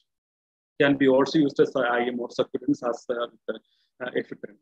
The major serious actions include increase in SPR as well as increase in BP. But it can result in reflex bradycardia, like in noradrenaline. It can also result in reflex bradycardia. It's not arrhythmogenic. It is metabolized in liver by monoamine oxidase, and duration is 5 to 10 minutes IV administration and 1 hour with the IM or subcutaneous route. Use most common route is spinal anesthesia, and spinal anesthesia hypotension associated with the regional anesthesia. And in GEA, patient with the left to right shunt, where there is a reverse of the shunt, to manage the reversal, you can use phenylephrine. It is also used as a nasal decongestant, as a mydriatic agent, and historically for the treatment of SVT with the hypertension. And our magic drug, finally, mefentramin is the most commonly used drug in our day-to-day practice. It's a drug, it's a synthetic drug. It's a drug having both alpha as well as beta agonistic action, both direct as well as indirect action. So both ephedrine as well as mefentramin are having mixed actions. The actions include a cardiac stimulant, it causes vasoconstriction, increase in systolic BP, diastolic BP, and cardiac output. It's also associated with an increase in heart rate, but it's counterbalanced by the vagal stimulation.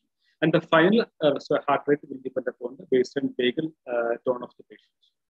It's available in vials containing 30 milligram per ml, and the routes include IM and IV. Duration of action is 30 minutes, and IM is 60 to 120 minutes. And textbook says like it's associated with a significant risk of CNS stimulation, such as hallucinations, convulsion, tachycardia, tremor, anxiety, fear, and psychosis. We have been using this for a long period of time. We have not seen any CNS stimulation, as the textbook says, but as per the literature, with the significant risk of CNS side effects.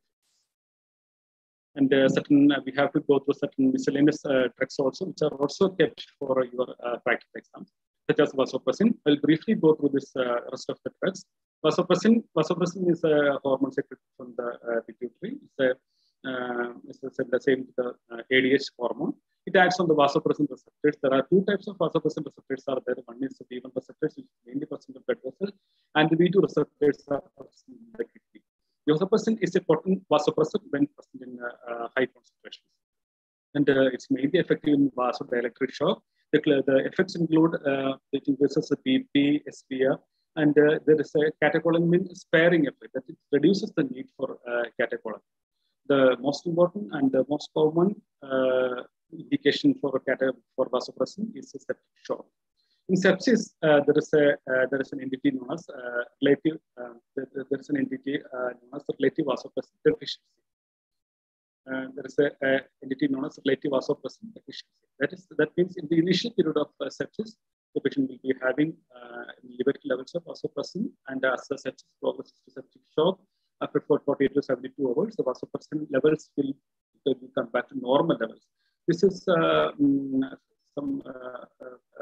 this is not expected in a patient with hypotension, where you expect a high levels of vasopressin in patient having hypotension. So that is not related to vasopressin deficiency. And that may be one of the reasons for the persistence of hypertension in patients with septic shock. It's usually used as an add-on to noradrenaline. It is never a first-line drug. It's usually used as an add-on drug to noradrenaline. Doses 0.01 to 0.03 microgram per kilogram therapy. You can see, you can observe.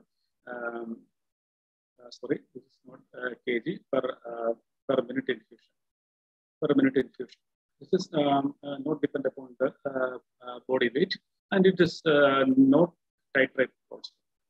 As with the unlike with the other drugs, this is not titrated. We are using fixed drug dose, 0.01 to 0.03 units per minute infusion. And the availability in prefilled syringes is available as 20 units as well as in 40 units is available. And the adverse effect, the most important and most common side effect is digital ischemia as well as gangrene, extravasation causing skin necrosis. It's also reported to cause some increase in liver enzymes, also with some reduction in platelet. And another drug which is also commonly used, especially in the cardiac anesthesia, is the medium. It's a phosphodiesterase 3 inhibitor. Phosphodiesterase 3 inhibitor. I'm not going to detail pharmacology. Phosphodiesterase 3 inhibitor means it will increase the intracellular CAMP concentration. That will increase intracellular calcium concentration, increase the cardiac output because of increase in cardiac contractility, and it's associated with a reduction in the systemic as well as the pulmonary vascular resistance. That is why it is known as inodilator. It is also an inodilator like the dobutamine. It is associated with increase in cardiac output, cardiac contractility. At the same time, it's associated with the reduced systemic as well as pulmonary vascular resistance. At the dose is usually given as an IV bolus dose of 50 microgram. It's associated with IV dosage of 50 microgram followed by over 10 minutes. 50 microgram followed by continuous infusion of 0.375 to 0.75 microgram per kilogram per minute. The problem with the dobutamine is that this IV bolus can cause hypotension. So in many of the centers, they allow this IV bolus dose of mildefonone, and they just give the continuous infusion as the 0.375 to 0.75 mics per kg per minute. Use, as you know, it's mainly used after cardiac surgery, used in patients who are having cardiac decompensation after cardiac surgery, and also as a short-term treatment as a bridge to orthopedic heart transplantation in patients with chronic heart failure. It's never used as a long-term treatment option. Side effects, it's having hypotension, it can produce arrhythmia. Another drug is levosimendan. Levosimendan belongs to the red class of drug. It's a calcium sensitizer of troponin. And it's the importance of levosimendan is that it's able to improve the myocardial efficiency without causing increase in myocardial oxygen demand. That means it has having a positive inotropic effect without increasing myocardial oxygen demand. And it's having a vasodilatory effect in the coronary and systemic circulation. Dose is 3 to 6 microgram per kilogram over 10 minutes, followed by 0.05 to 0.2 microgram per kilogram per minute. And adverse effects include the hypertension in the presence of hypovolemia, especially in the presence of hypovolemia. The uses include unresponsive cardiogenic shock, as you see after cardiac surgery, to restore the LV-RV function after cardiac surgery, and to improve the cardiac function. Sometimes it's used to improve the cardiac function in the ARDS patient also. It is having anti-inflammatory as well as anti-apoptotic effects are also present for levosimendan. Then finally, I will tell you some common questions that leaders are usually asked in our Viva exams. So why do you want to give the central level? Why do you give this category to a central line? One point is to prevent extravasation. This is the problem with extravasation. As you can see here, the extravasation, the tissue gangrene. As initially, bulla formation will be there. Initially, there will be bulla formation, erythema, edema formation. Later, followed by skin necrosis. To prevent this, you have to give ideally through a central venous catheter. It's not mandatory that previous taught like you have to give all categories through the central line. Nowadays, we know that if you give enough dilution, if you can use a large gauge catheter as well as a large vein, you can probably use catecholamines through the peripheral lines for a short-term purpose. So why do you want to give those intravenous catheter? One is to prevent extravasation, and second one is these patients are in shock. So to make sure that the drug reaches central circulation before the peripheral circulation is sluggish. In order to make sure that the drug reaches central circulation, you have to give the drug to the central catheter. And another question is, can you give the drug? We have heard like we should dilute the drug only 5% dextrose for dilution. You should not use any other diluent for dilution. Conventionally, we have been using 5% dextrose for dilution, but there is not enough literature to justify this. To say that 5% dextrose it will maintain the stability of the drug when compared to normal saline. We have been using this in normal saline for the dilution for the past 5 or 6 years in our own ICU without much problems or any loss of potency. There is studies also show there is equal stability with 55% dextrose and normal saline. But because this is an exam and since it totally says so, you have to say so in your exam. So you will be diluting the drug in 5% dextrose. So how can you prevent the drug from degradation, photodegradation? These all drugs, especially adrenaline and noradrenaline, these all drugs are available. Also, these all drugs are available in amber colored bottles. This is to prevent the photodegradation. And second one is reducing agents like sodium metabisulfite or ascorbic acid is added to these drugs as antioxidants to prevent oxidation. The problem with sodium metabisulfite is that it can provoke allergic reactions in some patients. And how will you manage extravasation? Suppose extravasation has occurred to your patients. Unfortunately, extravasation has occurred to your patients after long-term infusion through a peripheral line. How will you manage this situation? All these drugs can cause extravasation, like adrenaline, noradrenaline, dopamine, dobutamine, phenylephrine, vasopressin. All these drugs are known to cause extravasation. And one drug is especially notorious. Noradrenaline, especially notorious to produce extravasation necrosis, as well as the vasopressin is also gangrene. How will you manage the situation? We have got non-pharmacological methods as well as the pharmacological methods are available. Non-pharmacological methods are more important when compared to the pharmacological methods. That's first of all, so you have to stop the infusion. You have to retain the cannula, and you can try to aspirate any residual drug in the cannula. Also, you can elevate the affected limb, and you can give warm compresses. And pharmacological methods include the injection of enrolling mesylate that doses 5 to 10 milligram in 10 ml of normal saline. You can inject in the local area, but it's effective only up to 12 hours after the extravasation happens.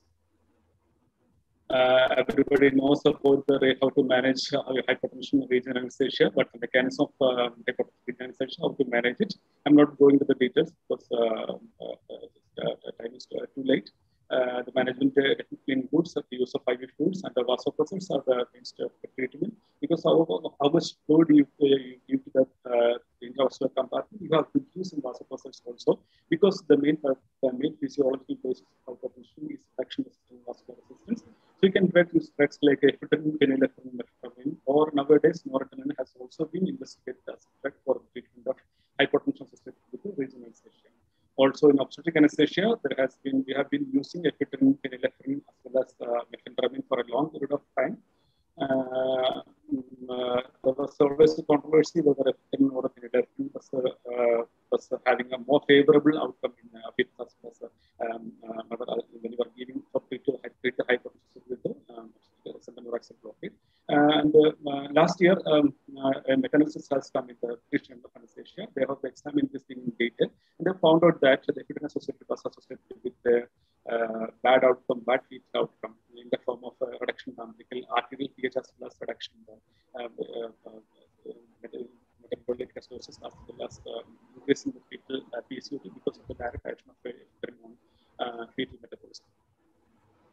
Septic shock. The most important drug, the drug of choice is noradrenaline. You all might be knowing because it's associated with the mortality benefit and as well as the low risk of arrhythmia. So noradrenaline is the drug of choice in septic shock.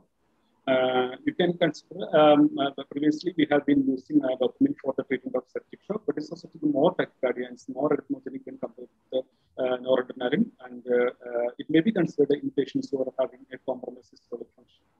Adrenaline is not used only in rare emergency situations because of its deleterious effects on the patient cardiovascular system, other metabolic effects. Vasopressin is also has got a role in the treatment of the septic shock. As told you, it's associated with septic process related to vasopressin deficiency. It can be used as an add-on agent, as a catecholamine sparing agent in septic shock. Phenylephrine, there's a data is first, but we hope more and more trials come in favor of. And in cardiogenic shock, vasopressors and inotropes are used to improve the vasopressors are mainly used to improve the MAP and to improve the tissue perfusion. And the inotropes are used to increase the cardiac output, but these are associated with increase in the heart rate. So you can use in cardiogenic shock, you can use both vasopressors as well as inotropes, but that should be used in the minimum dose or the minimum possible time period. The glutamine appears to be an ideal agent because it increases the cardiac output. At the same time, it is associated with the anodilatory reaction, improves the cardiac output. But the acute decompensation becomes cardiac failure. National registry shows an increase in mortality associated with glutamine. One another option, important option is noradrenaline. Noradrenaline is associated with it's a vasoconstrictor associated with increase in BP, stroke volume, and the cardiac output are either unchanged or reduced. Nowadays, noradrenaline has come up as the important main drug of choice for the treatment of cardiogenic shock. Dopamine is not used because of a high mortality. Milrinone can be considered because it's a anodilator, but there is a chance of this increase of new onset atrial fibrillation as well as hypertension. Because the Mandan, there is no advantage. Pilestol, there is no advantage of using Mandan over the glutamine. In hypovolemic shock, obviously we know the polyresuscitation and the sort of control of the source. These are the most important things to be done in a hypovolemic shock. But it's also important to maintain the tissue perfusion, so that the tissue perfusion is not compromised. So for that, you can use the vasopressors to maintain the mean arterial pressure in hypovolemic shock. Also, in the initial period of hypovolemic shock, there is a sympathetic or active will be there that will maintain the mean arterial pressure. But at the, after some time, the sympathetic system will get exhausted. So the blood vessels will develop a state of sympathetic non-responsiveness, what's known as vasoplegia. In that case, vasopressors will be beneficial. The ideal drug of choice for hypovolemic shock is not clear. And finally, about anaphylactic shock, we have already discussed that as drug of choice. And finally, about neurogenic shock. After spinal cord injury, you get a type of neurogenic shock associated with hypotension and bradycardia. And hypotension can cause ischemia to the spinal cord, creating a vicious cycle. And the vasopressor of choice depends upon the level of injury. Higher the level of injury means higher means high in the cervical spine or up to the level of T6. You know that the cardiac fibers, accepted fibers, or the T1, T4. You need a vasoactive agent with both vasopressor action as well as inotropic action. But when it comes to lower level of injury, only a pure vasoconstrictor like a phenylephrine may be necessary. So, for your exam point of view, when you are given with a drug during your viva, you are supposed to you're supposed to answer all these aspects of a drug. Like you have to tell about the name of the drug, the chemical classification, the receptor action, its preparation, availability, different actions, the route of administration, pharmacokinetics, various uses, dosage, side effects, contraindication. These are the headings under which you could answer when you get a question lab, when you get a drug during your viva. You are supposed to answer all these under these headings. So finally, some general points before concluding the session. Some general points I would like to tell. Most importantly, this should be taken as a take-home message. The inotropes increase the cardiac output. The mean arterial pressure will usually increase as a secondary effect, whereas vasoconstrictors will increase the mean arterial pressure, increase the cardiac output. Fluid resuscitation should precede the start of cardiovascular support in the presence of hypovolemia. In hypovolemia, always try to correct the fluid volume deficit, but simultaneously you can start the vasopressors to maintain the mean arterial pressure. It should be preferably given as an IV infusion, except attenuant. Attenuant can be given as multiple other routes. All other drugs given as IV infusion only. These drugs are having very fast onset of action and a very short duration of action. And you have to use central venous catheter, preferably for infusion. But for short-term period during an emergency, you can consider giving this drug to a wide pore cannula and a large pore vein. And the titration should be slow. That means these drugs will take some time to reach the equilibrium state. So if you do a fast titration, that can cause an overshooting of the BP or hypotension. So the titration should be slow. That means you can titrate with an interval of 5 to 10 minutes only, not faster than that. Also, if you give a prolonged infusion of this catecholamines, that causes a downregulation of the beta receptors, and you may have increased infusion rate after some time. That doesn't mean that the patient's condition has become bad. It's because of a downregulation of the beta receptors. Also, you just don't give this drug blindly without any specific endpoints. So, always have to titrate to specific endpoints. You have to decide upon the endpoints. Just an MAP of 70 millimeters of mercury, and can be targeted. A higher MAP may be needed in patients who are having chronic hypertension or a patient with CKD or a recent circulatory fact. Also, in trauma patients, a lower MAP may be targeted until the bleeding source is controlled. Also, these drugs are incompatible with alkaline solutions like a soda beta, erythroin, and the flow solution. Not be combined with these drugs. Also, there's a chance of extravasation. A peripheral ischemia is always there. So, monitor for these complications whenever this patient is on long-term infusion of these drugs, especially ICU patients. All these drugs are atherogenic and can cause myocardial ischemia. You have to monitor for this cause. And before thinking about inotropes and vasopressors, always search for the cause of hypertension to treat simultaneously. With that slide, that ends the presentation. Thank you, Dr. Anuraj, for the excellent tutoring on inotropes and vasopressors. Can you see the questions in the chat box before going to the question and answer sessions? A couple of announcements. I invite Dr. Chakrarao for his announcement. And once again, reminding of the next week's topics, that's the basics of local anesthesia and local anesthetics by Professor Balabhaskar, and hypothermic intraperitoneal insulfation of chemotherapeutic agents by Professor Garg. So, Dr. Chakrarao. Hello. Yeah, please. Good evening. Actually, it's a real Anuraj. We have made a wonderful detailed talk, and I'm very happy. This is part of the CPR, your talk. The drugs which we use, you're all talking, but you have given a very, very extensive and detailed description of each drug, and I'm excellent. It's excellent. I'm very happy. Thank you very much. And of course, tomorrow we have a TOT. If anybody wants to join, they can join. We don't want to charge anything. I'll send I have already sent a link to Binil Machu. They can join, and here it starts at 9 o'clock. And the CEO and director of the national boards is attending as the chief guest. He will inaugurate at 9, and all the other this faculty will be giving a lecture on the Indian Resuscitation Guidelines.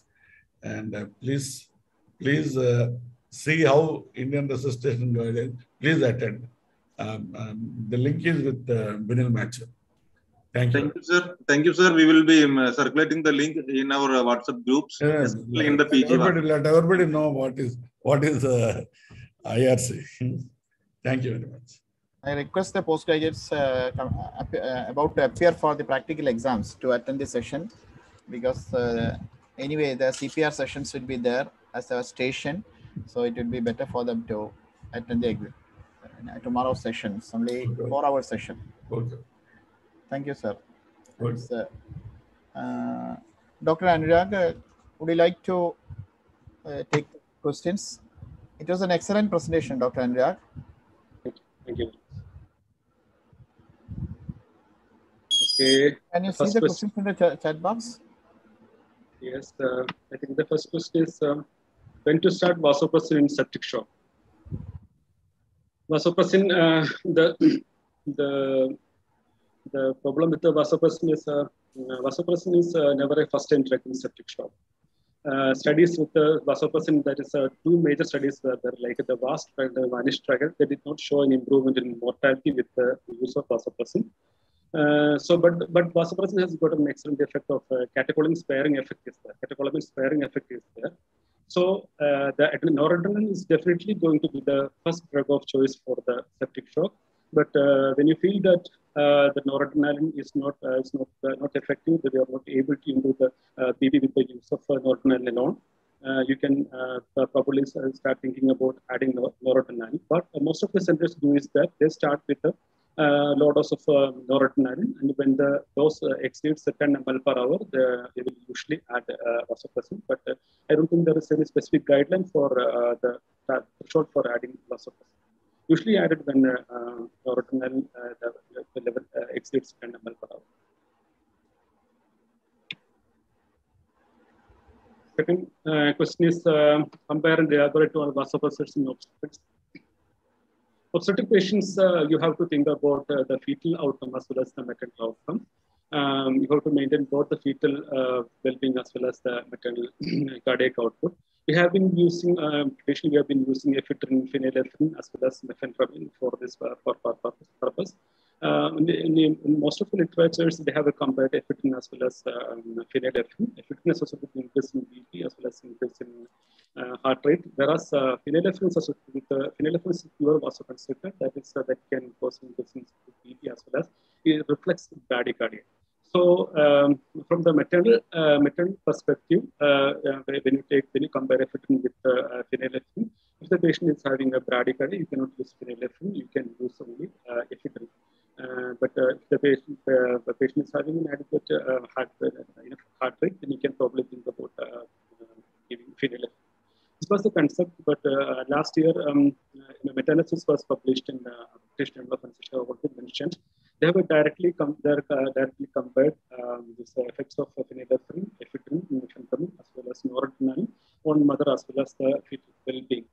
They have used the fetal umbilical arterial pH as well as basis as well as PCOT to see what is the effect of this drugs on the fetal well-being. But they found is that ephedrine is the most deleterious drug, the most dangerous drug, because it is directly acting on the fetal circulation, fetal metabolism. It increases the fetal metabolism, and it is associated with the reduction of the pH. It is associated with the increase in base excess as well as increase in fetal PCOT. So they have suggested like you can go for either mefentramin or phenylephrine as a first vasopressor choice in obstetric patients. They have also considered the use of not only them, but a number of trials have assessed the use of, have examined the use of norepinephrine, and norepinephrine is coming out as a promising drug for the treatment as well as the prophylaxis of hypertension, especially in obstetric patients, because not associated with the reduction in the uterine artery blood flow. But at present, the data is spares to recommend noradrenaline as a drug of choice for the treatment of hypertension. You can consider either phenylephrine or mefentramin to treat hypertension in obstetrics. Okay, what is importance of priming the pressure lines before starting the infusion? As far as vasopressors and vasopressors and inotropes are considered, there is no point in priming the lines because they are not, they don't get attached to the plastic tubings like the vasodilators. So you just have to flush out the lines before starting the infusion. You don't have to, there is no, I don't think you have to prime the lines. Why noradrenaline is preferred over dobutamine cardiogenic shock? Dobutamine appears to be the drug of choice for the treatment of cardiogenic shock because it's associated with an inodilator. It increases the cardiac output, increases the heart rate. At the same time, it's associated with the vasodilatation. So that will augment the cardiac output. This is the theoretical aspect of using dobutamine, but it's associated with the increased risk of myocardial, it increases the myocardial oxygen consumption. That can adversely, you know that the most common cause of cardiogenic shock is acute left ventricular failure secondary to acute myocardial infarction. So in such kind of patients, if you increase the myocardial oxygen consumption, that will adversely affect the myocardial function of these patients. They will worsen the cardiac failure. That's one of the points. The second thing is that many trials have addressed the dobutamine for the treatment of cardiogenic shock. And one national registry is that there is acute decompensated heart failure national registry. They have examined this the use of the dobutamine, but they have found out is that it's associated with increased risk of tachyarrhythmias as it's associated with increased risk of mortality. So that's why they are not preferred nowadays in limit shock. At the same time, noradrenaline without significant beta-1 activity is having alpha-1 action. It is not associated with a significant increase of myocardial, increasing the myocardial oxygen consumption. It is, by virtue of its action on alpha-1, it increases the BP. It improves perfusion to the vital organs. So nowadays, noradrenaline is preferred over dobutamine for the treatment of cardiac shock. There are no further questions in the chat box. Yeah, I think that completes the questions answer sessions. So if no more questions, we'll wind up the session. I will Dr. Binil for some concluding remarks. Thank you. Dr. Anuraj, once again, it was an excellent tutoring. This session will be in the YouTube, and I'm sure that it will be a reference format for the postgraduates to prepare for the practical exams. Excellent one. Thank you, Doctor. Over to Dr. Binil. Thank you, sir. Thank you, Rajesh, sir, for the excellent session. And thank you, Dr. Anuraj, for the excellent presentation. Anuraj, I will take you as one of our speakers on the pharmacology of CPR drugs. You have to accept. Yes, okay. So it's a great appreciation from the IRC. And I thank all the seniors who attended today's webinar. Especially past national president and ISC chairman, Dr. Chakrao, and many GC members, Dr. Kiran Gera attended, and our past national secretary, Dr. Bhimeshwar attended. So many leaders attended today's function. We are always with you. The thing is, for tomorrow, I'm doing something. Otherwise, I would have joined on the first talk itself. And I extend my sincere thanks to today's speakers. Dr. Anuraj did a very good job, and also our president, state president, Dr. Abdul Nasser, for his excellent presentation on Erector Spinae block. Actually, we called Nasser sir at 4 p.m. and after that he prepared that lecture. It was an excellent lecture. And I thank him for saving us, because due to some unavoidable reasons, our speaker, Dr. Sachin, couldn't attend today's function. Actually, he got admitted in the hospital. That's why he couldn't give his lecture to us. And I extend my sincere thanks to our coordinators, Dr. Rajesh Shamsi and Dr. Vijish Venugopal, for organizing today's program. Extend my sincere thanks to all the participants who attended, including all the senior teachers, HODs. I could see Chittura sir here and many seniors here. So I thank all the seniors and all the participants and PG students attended today's program. Thank you and good night. Good night. Dr. Anuraj, Dr. Shanti insisted